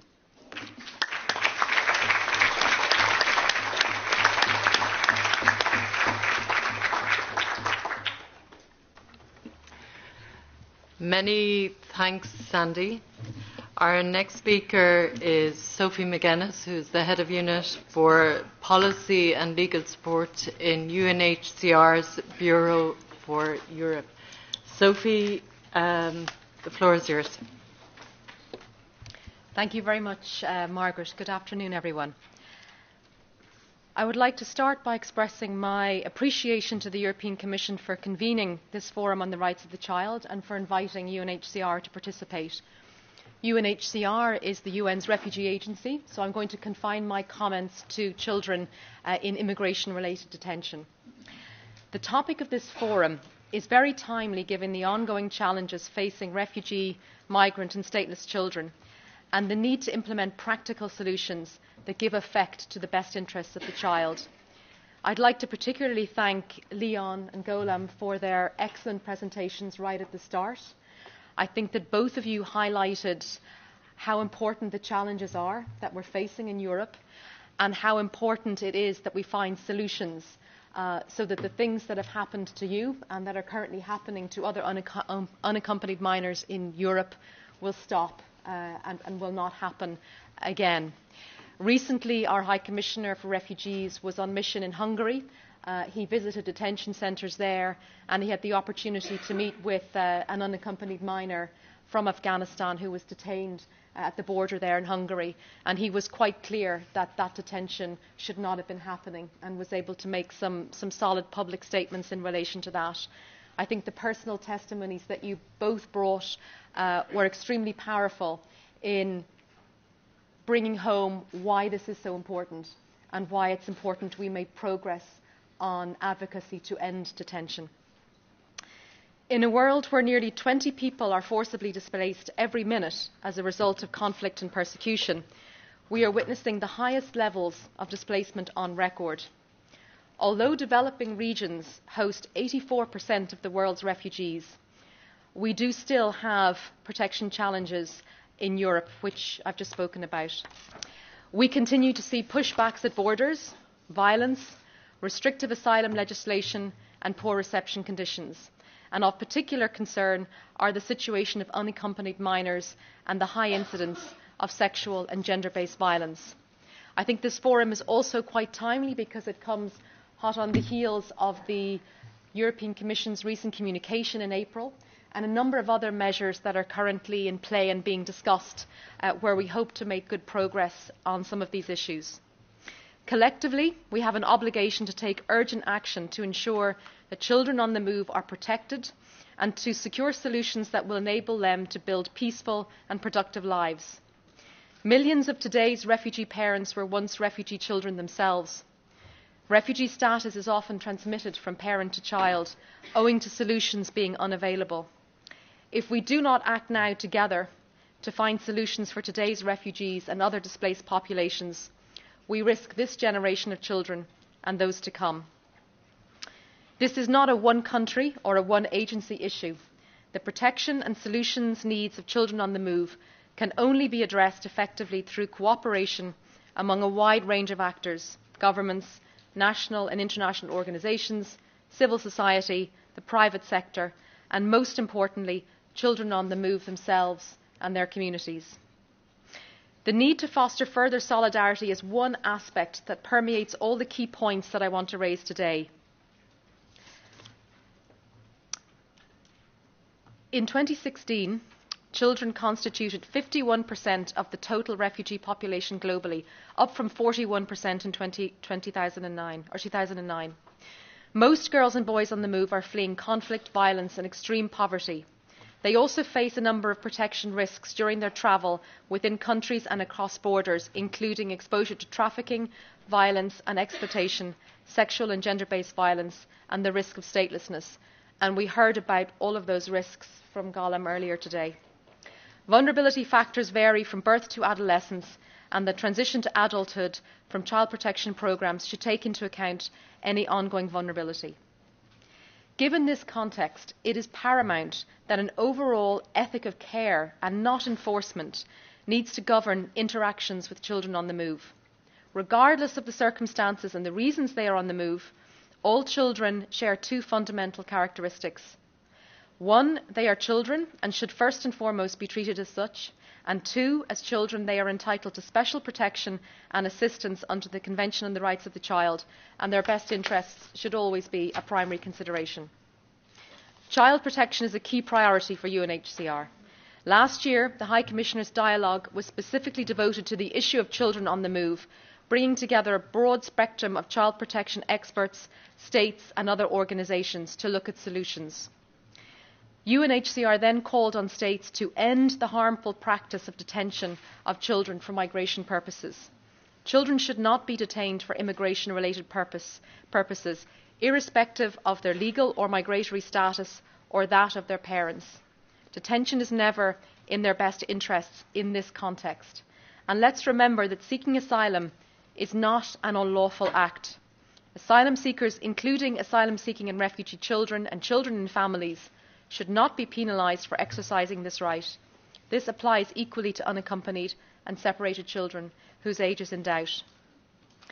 This does not mean, however, that states cannot take reasonable measures to ensure national security, or in order to ensure that both adult and child asylum seekers can be properly identified, registered and their international protection claims processed. However, these reasonable measures, though they can include restrictions on movement when appropriate, can only happen in the context of alternatives to detention or childcare placements in a childcare setting. I would say that we agree fully with what Simon raised earlier about the need to really identify appropriate measures and alternatives to detention that work in practice. We really have to come up with more examples and good evidence of the kinds of measures that can work in practice. And we also have to be very aware of the relationship between the lack of appropriate childcare places and appropriate settings and detention. And this has to end. If we look, for example, in Greece, we have unaccompanied children seeking asylum who are currently in detention in Greece. And the reason for that, if you dig behind it, is that there are not sufficient numbers of placement opportunities for unaccompanied and separated children seeking asylum. And I fully agree with Simon from the European Commission that detention can never be an option that is resorted to because of a lack of appropriate placements. So we have to put those placements in place, and we need to make sure that we provide the evidence on alternatives to detention so that states can take those up and end detention once and for all. In August last year, UNHCR released a baseline and progress report on our global strategy towards an end to detention. That progress report sets out the main achievements so far and highlights some encouraging progress in ending detention in a number of target countries. And I won't dwell on this because Sandy did a very good job of explaining what some of those good progresses are. I would also like to recall that in 2015, UNHCR released a paper entitled Options for Governments on Care Arrangements and Alternatives to Detention for Children and Families. We have hard copies of the document available here at the forum at the back of the room. UNHCR, together with partners, continues to urge states to explore the use of alternatives to detention where appropriate, preferably through family-based care options or other suitable alternative care arrangements. Clear standards and procedures are vital to ensuring alternative reception and care arrangements protect children and do not cause harm. It is also crucial to stipulate that alternatives to detention are non-custodial and must not become alternative forms of detention. They should respect the principle of minimum intervention and fulfil the best interests of the child, along with his or her rights to liberty and family life. I also want to briefly mention that among former asylum seekers and migrants who are detained in Europe are stateless persons. They are at particular risk of prolonged and repeat detention since they do not have a country to return to, as no country sees them as citizens. In this regard, it should be flagged that UNHCR has now launched a tool to help practitioners. The tool is called Stateless Persons in Detention, a tool for their identification and enhanced protection, and hard copies of that document are also available here in the room. In December last year, we set out some proposals for Europe entitled Better Protecting Refugees in Europe and Globally. These proposals draw on the lessons of 2015 and 2016 and build on the European Commission's proposal for reform of the Common European Asylum System. Those proposals are currently being discussed. We welcome the strengthened provisions in some of those measures regarding children. However, we'd like to see the provisions go further, and we have proposed that what we should have in place in Europe is a comprehensive child-first approach driven by the principle of the best interests of the child, that particular attention be devoted to unaccompanied and separated children, and a common approach would require a number of elements. First of all, we need early identification and registration of asylum-seeking children, including referral to an age-appropriate first reception for unaccompanied and separated children. We need the conduct of a multidisciplinary best interest assessment with priority for family reunion following a best interest assessment and a best interest determination. We need a strong solutions-oriented component which would include local integration, family reunification or return to the country of origin if that's in the best interest of the child. And we need the immediate appointment of a guardian for unaccompanied minors and children on the move. We see some good proposals from the European Commission and we want to see those guardians appointed without any delay. In addition, we need prevention and response programmes against sexual and gender-based violence towards children.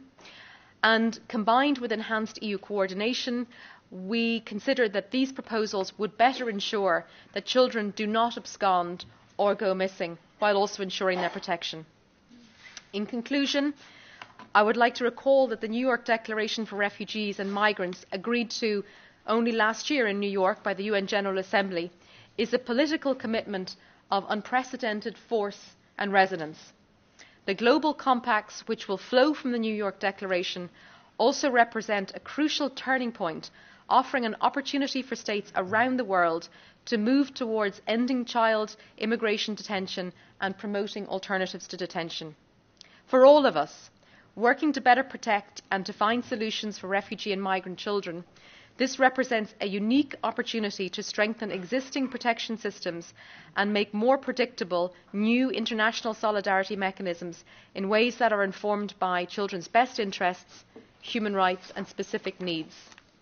The New York Declaration contains important commitments, as we heard also from Sandy from UNICEF, important commitments towards strengthening children's rights, commitments such as ending immigration detention, preventing and reducing statelessness, including through the universal documentation of children at birth, getting children into school within a few months of their arrival, ensuring access to health services, strengthening national child protection systems to benefit all children regardless of their legal status, and finding solutions in children's best interests. UNHCR looks forward to considering the ideas that have been aired at this forum and the recommendations that will result from it, and to fulfilling our commitment to ensuring that child rights are at the heart of the global compacts, as well as urging states to translate the commitment to work towards ending child immigration related detention in the New York Declaration into concrete goals and targets during the negotiations ahead. Thank you very much for your attention.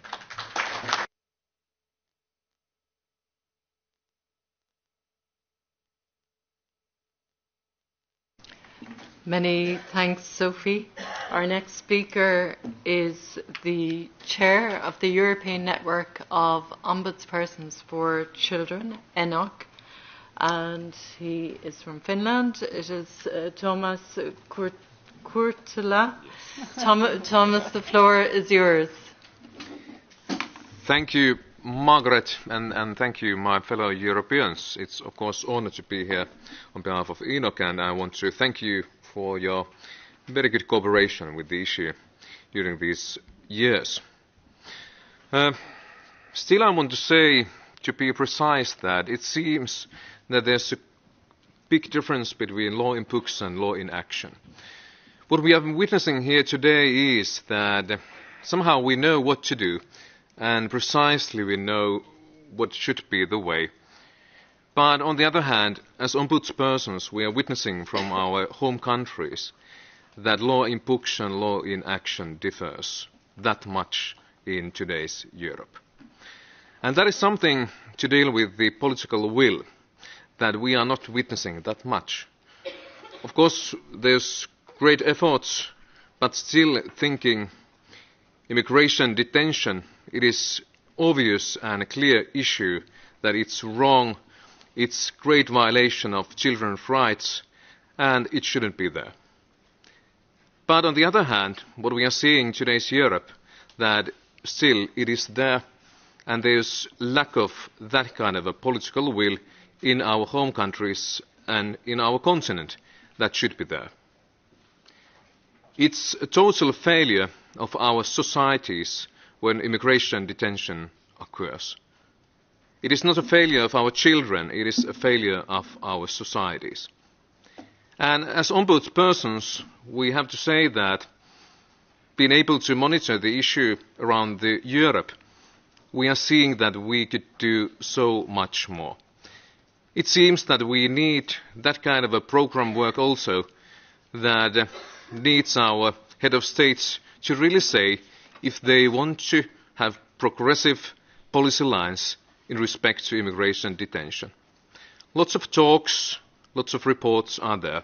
We are doing also our share, but the question remains, what is truly law in action with our political decision makers? In general, detention is always a risk. It's a mental, social, physical risk for a child. It was really well stated, and Leon, you really said that from Hungary very well, that if we want to minimize the risk of detention, it is Article 12 from our UN Convention that we have to take seriously. It is truly a question of hearing our children, listening to our children, and taking those voices seriously.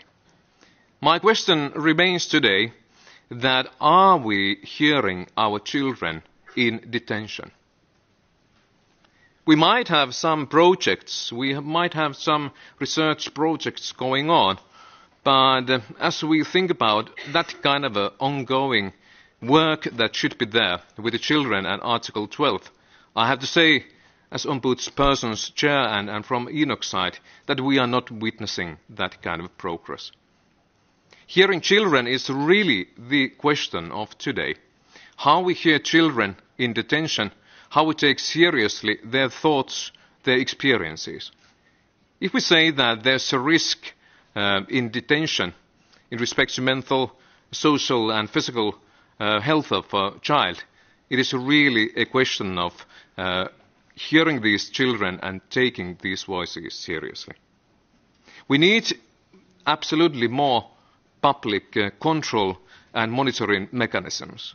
We need that kind of institutions where doors are open for all those authorities, all those people as ombudspersons who really can do independent monitoring work.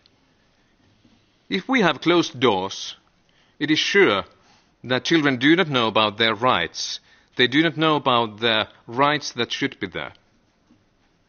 Monitoring mechanisms, public control, is really a question in respect to detention.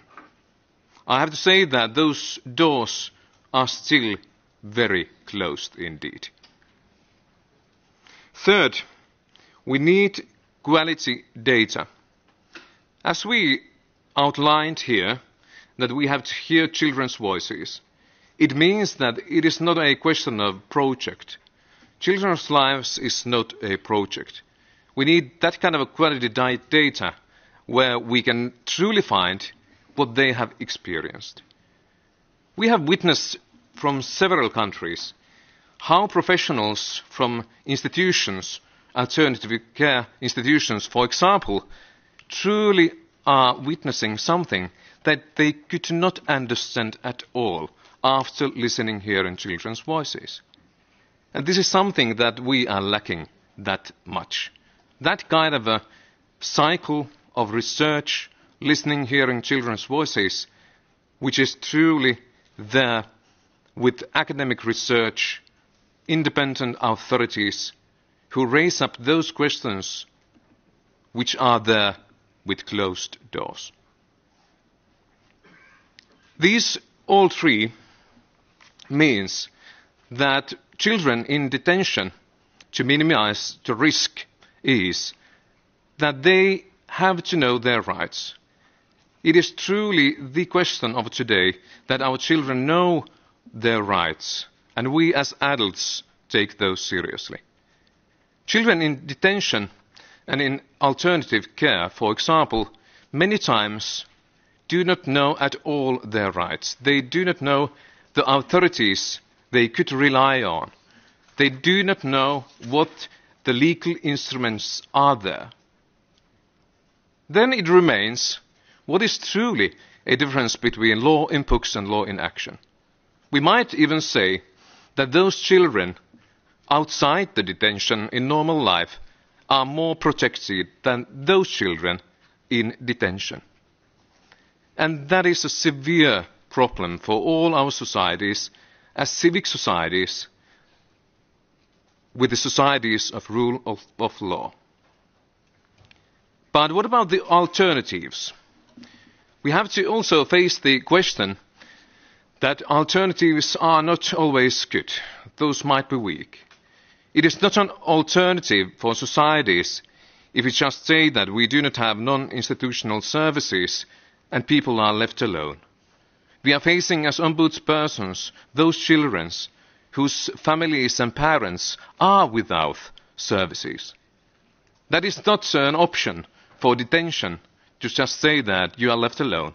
And that is also a question in today's Europe. So, my friends and colleagues, in a way we can say that there's lots of issues going on and ideas on the table. But to be precise, it is a question of political will that we want to raise up today. We can have our great seminars as we will and have our talks as we can, but what remains is the question of our governments and those decisions that they are making or not. And that is the reason why we are emphasising the need for that kind of a policy papers also from the European Union, where our heads of states really have to say if they acknowledge the difference between law in books and law in action. Thank you.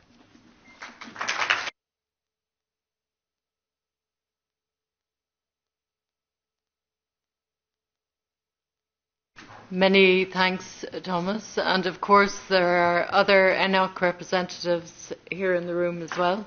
So I'm sure you'll be meeting many of them tomorrow. And last but not least, Danius, you have the title of being speaker number 15 this afternoon. So it's a big cross to bear. I'm sorry about that. Danius Fouras is the UN Special Rapporteur on the right of everyone to the enjoyment of the highest attainable standard of health. It's one of the grandest UN titles I've come across. And Danius, the floor is yours. Thank you. I'm very happy to join all of you today and to add some reflections, messages from my experience and to combine maybe 4 perspectives: historical, human rights approach, right to health approach, and regional perspective, and maybe a little bit of sub-regional, I mean Central Eastern Europe. Now it's my 4th year of my rapporteurship. It's a global mandate, but I am always not forgetting Europe, of course, my continent, my region, and I'm not forgetting children. So I started with the reports to UN on early childhood, on adolescence. Now I had mental health, with including child mental health, and I'm planning next year to have thematic reports on detention and right to health and people on the move and the right to health. The most important, I think, is human rights perspective, human rights-based approach. it's so ironical, paradoxical that this is so effective, this is like remedy, like vaccine, and it's very often sidelined, left out, ignored, neglected in policies, especially in implementing policies, not so much in formulating, but in implementing. And children are owners of their rights. I liked very much emphasis in this meeting on child rights approach. We need to have much more people on our side, explaining maybe better what does it mean, a child rights approach, or I should say human rights of the child, which is difficult even to translate to some languages, human rights of the child. Right to life, survival and development. I think it's perfect article in CRC, especially not to forget holistic development. Evolving capacities, starting from birth, and it's about choices, it's about exercising freedom and exercising independence, autonomy. Right to be free from any form of violence. I want to emphasize any form of violence because, as you know, there are different attempts to tolerate, to condone, to reinforce some forms of violence as if it is okay, if it is not too brutal. All forms of violence are detrimental to physical and mental health. Some basic principles and key messages which I try to put in my reports. Human rights, as you know, are indivisible and interrelated. There is no hierarchy of human rights. This means, for my mandate, that right to health is not just access to health care, because when some other rights are undermined or violated, this in short run or long run has detrimental impact on physical and mental health. Violence needs to be addressed as a public health issue rather than, as it often happens, as we know, it is often addressed as a mad or bad issue when authorities and populations regress after some high profile case, whether violence against children or between children. From my mandate and as a medical doctor, I emphasize that yes, access to health care is essential, but there can be other extreme, excessive medicalization and pathologization of public health issues such as diversities, disabilities, failures of emotional social development. They simply do not work and may be harmful. The same is about protection, what we understand under protection. If it goes to overprotection, it may be harmful, and this is why we talk today about the harm of detention.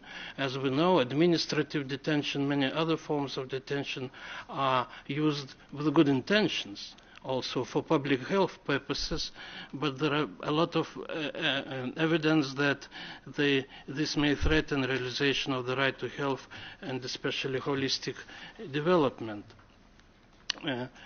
The question also in the air in this meeting is it possible to prevent culture and practice of violence in closed facilities, let's say in detention and institutional care, and to replace it with what I would say as mental health professionals with therapeutic relationships, healthy relationship?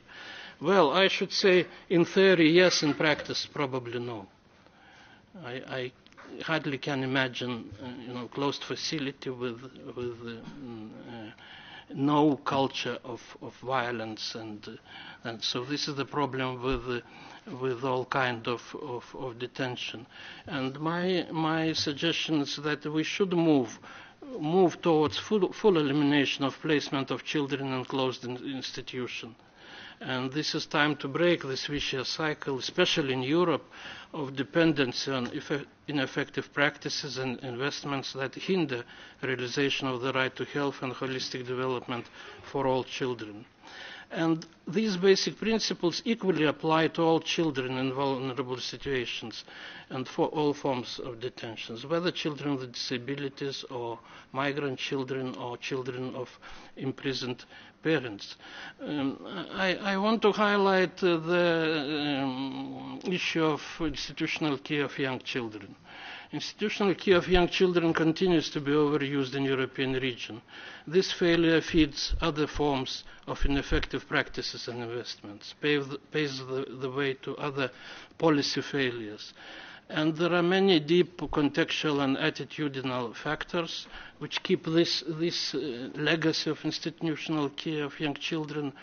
I would like to remind to you that institutional care of young children creates environment of chronic neglect and toxic stress, and this is why then it amounts to institutional violence, because chronic neglect is a form of violence. And you probably know impressive new research on impact of toxic stress on physical, on mental but also physical health, because we do not remember our infancy, but our body will remember what happened during first years of life, and if the reaction to stress was ill through toxic stress, it will follow the entire rest of life, and this creates epidemics of non-communicable diseases, not to speak about mental health conditions. Children with disabilities need to be liberated from legacy of institutional care, and we know that in many countries now the institutionalization is going on, but then we hear, okay, these children without disabilities, okay, but children with disabilities, they will stay in institutions because they are sort of ill. This is against CRPD, but also this is against common sense, because all children need family, and it does not matter if child has disability or has no disability. Health sector, which is my headache, so to say, needs to integrate standards set by CRPD and integrate modern policies. Maybe there are people in this room who participated in preparation and in Bucharest Declaration. It was a very good WHO initiative on children with intellectual disabilities. I am just concerned that it somehow faded, and I am not sure that there are some success stories from countries who followed this. So elimination of institutional care, and in my report I recommend to lift it from 3 years to, let's say, 5 years, is a very important step towards elimination of other forms of detention. And in my report on early childhood, I just compiled and recommend all these good practices. There are a lot of them in many regions, especially in Europe. Just it depends on political climate, how much countries are investing in, let's say, effective psychosocial interventions, which in many countries, also in the European region, are seen as a luxury. There is always hard talk in ministry how to invest not in equipment but in therapeutic interventions to increase quality of relationships, let's say, between parents and children. Adolescence is another critical moment, as we know, and we should urge everyone, all states, to provide adolescent-friendly and confidential services and to take into account evolving capacities and emerging autonomy of adolescents. This is a basis of good physical, mental and sexual health. I address the situation with mental health services, and I will speak more about this in parallel session tomorrow. But sadly, in most of countries, these services are such that they violate human rights, excessively used by medical interventions, and may be harmful, and in this case it is better just to close them and not to keep, I mean, all kinds of inpatient residential services for children and adolescents with mental health problems. So mental health will be more on this tomorrow, just to tell that now is a moment that mental health is increasingly as a new priority and globally. Just we need to decide how to invest and how not to invest. And there are many good examples, and there are still a lot of legacy of excessive medicalization, pathologization, and trying to fix disorders instead of improving relationships. Some words about sub-regional perspective, Central Eastern Europe, newer member states, but also non-EU, our neighbors, non-EU countries. You know, today, 100 years ago, one thing happened in one of countries, maybe you know, especially those from eastern part of Europe, on November 7th. And interestingly, after 100 years, what happened in 1917 in Russia still has impact. And this is a lesson we all know about what goes wrong in, let's say, when economic social rights are undermined. But this was that state intervened and state told you just, we will take care of you, we will make you happy and healthy, just we deprive you of liberty, of many liberties, of freedoms. This was experiment which still we now feel legacy with all this hopelessness when we try to change institutional care and many other things related with children and families.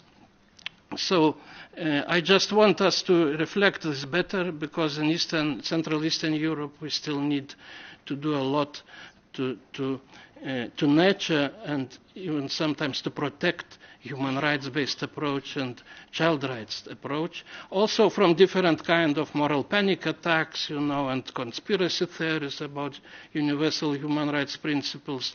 And this is quite serious, and we need to know that this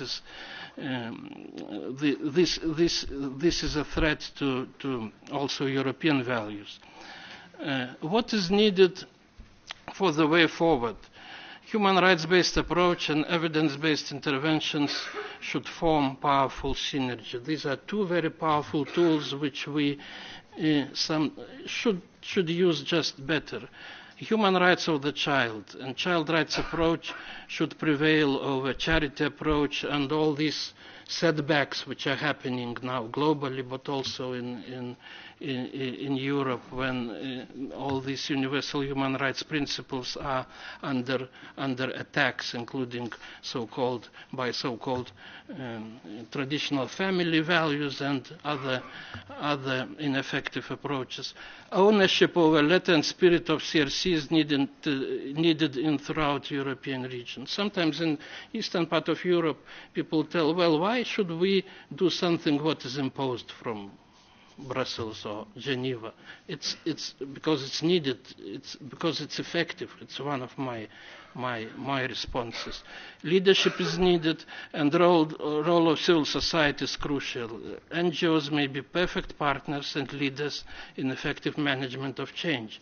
And just to conclude, from my global mandate, I would like to say that Europe and European Union, in this not easy global climate, it has an obligation to strengthen its leadership role in promoting human rights. And the best way to demonstrate this will would be to move ahead towards elimination of this unfortunate phenomenon, which is the detention of children. Thank you very much.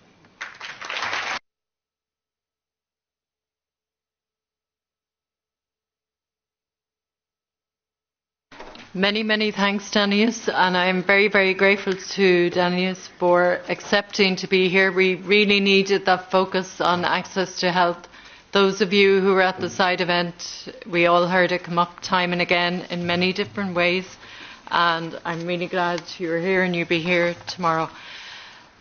You've been really patient, 15 speeches. It's a big ask. Tomorrow will be a much more interactive day, of course, and you'll split into 4 smaller groups, and there'll be time for discussion and questions and answers. So we will close it for today.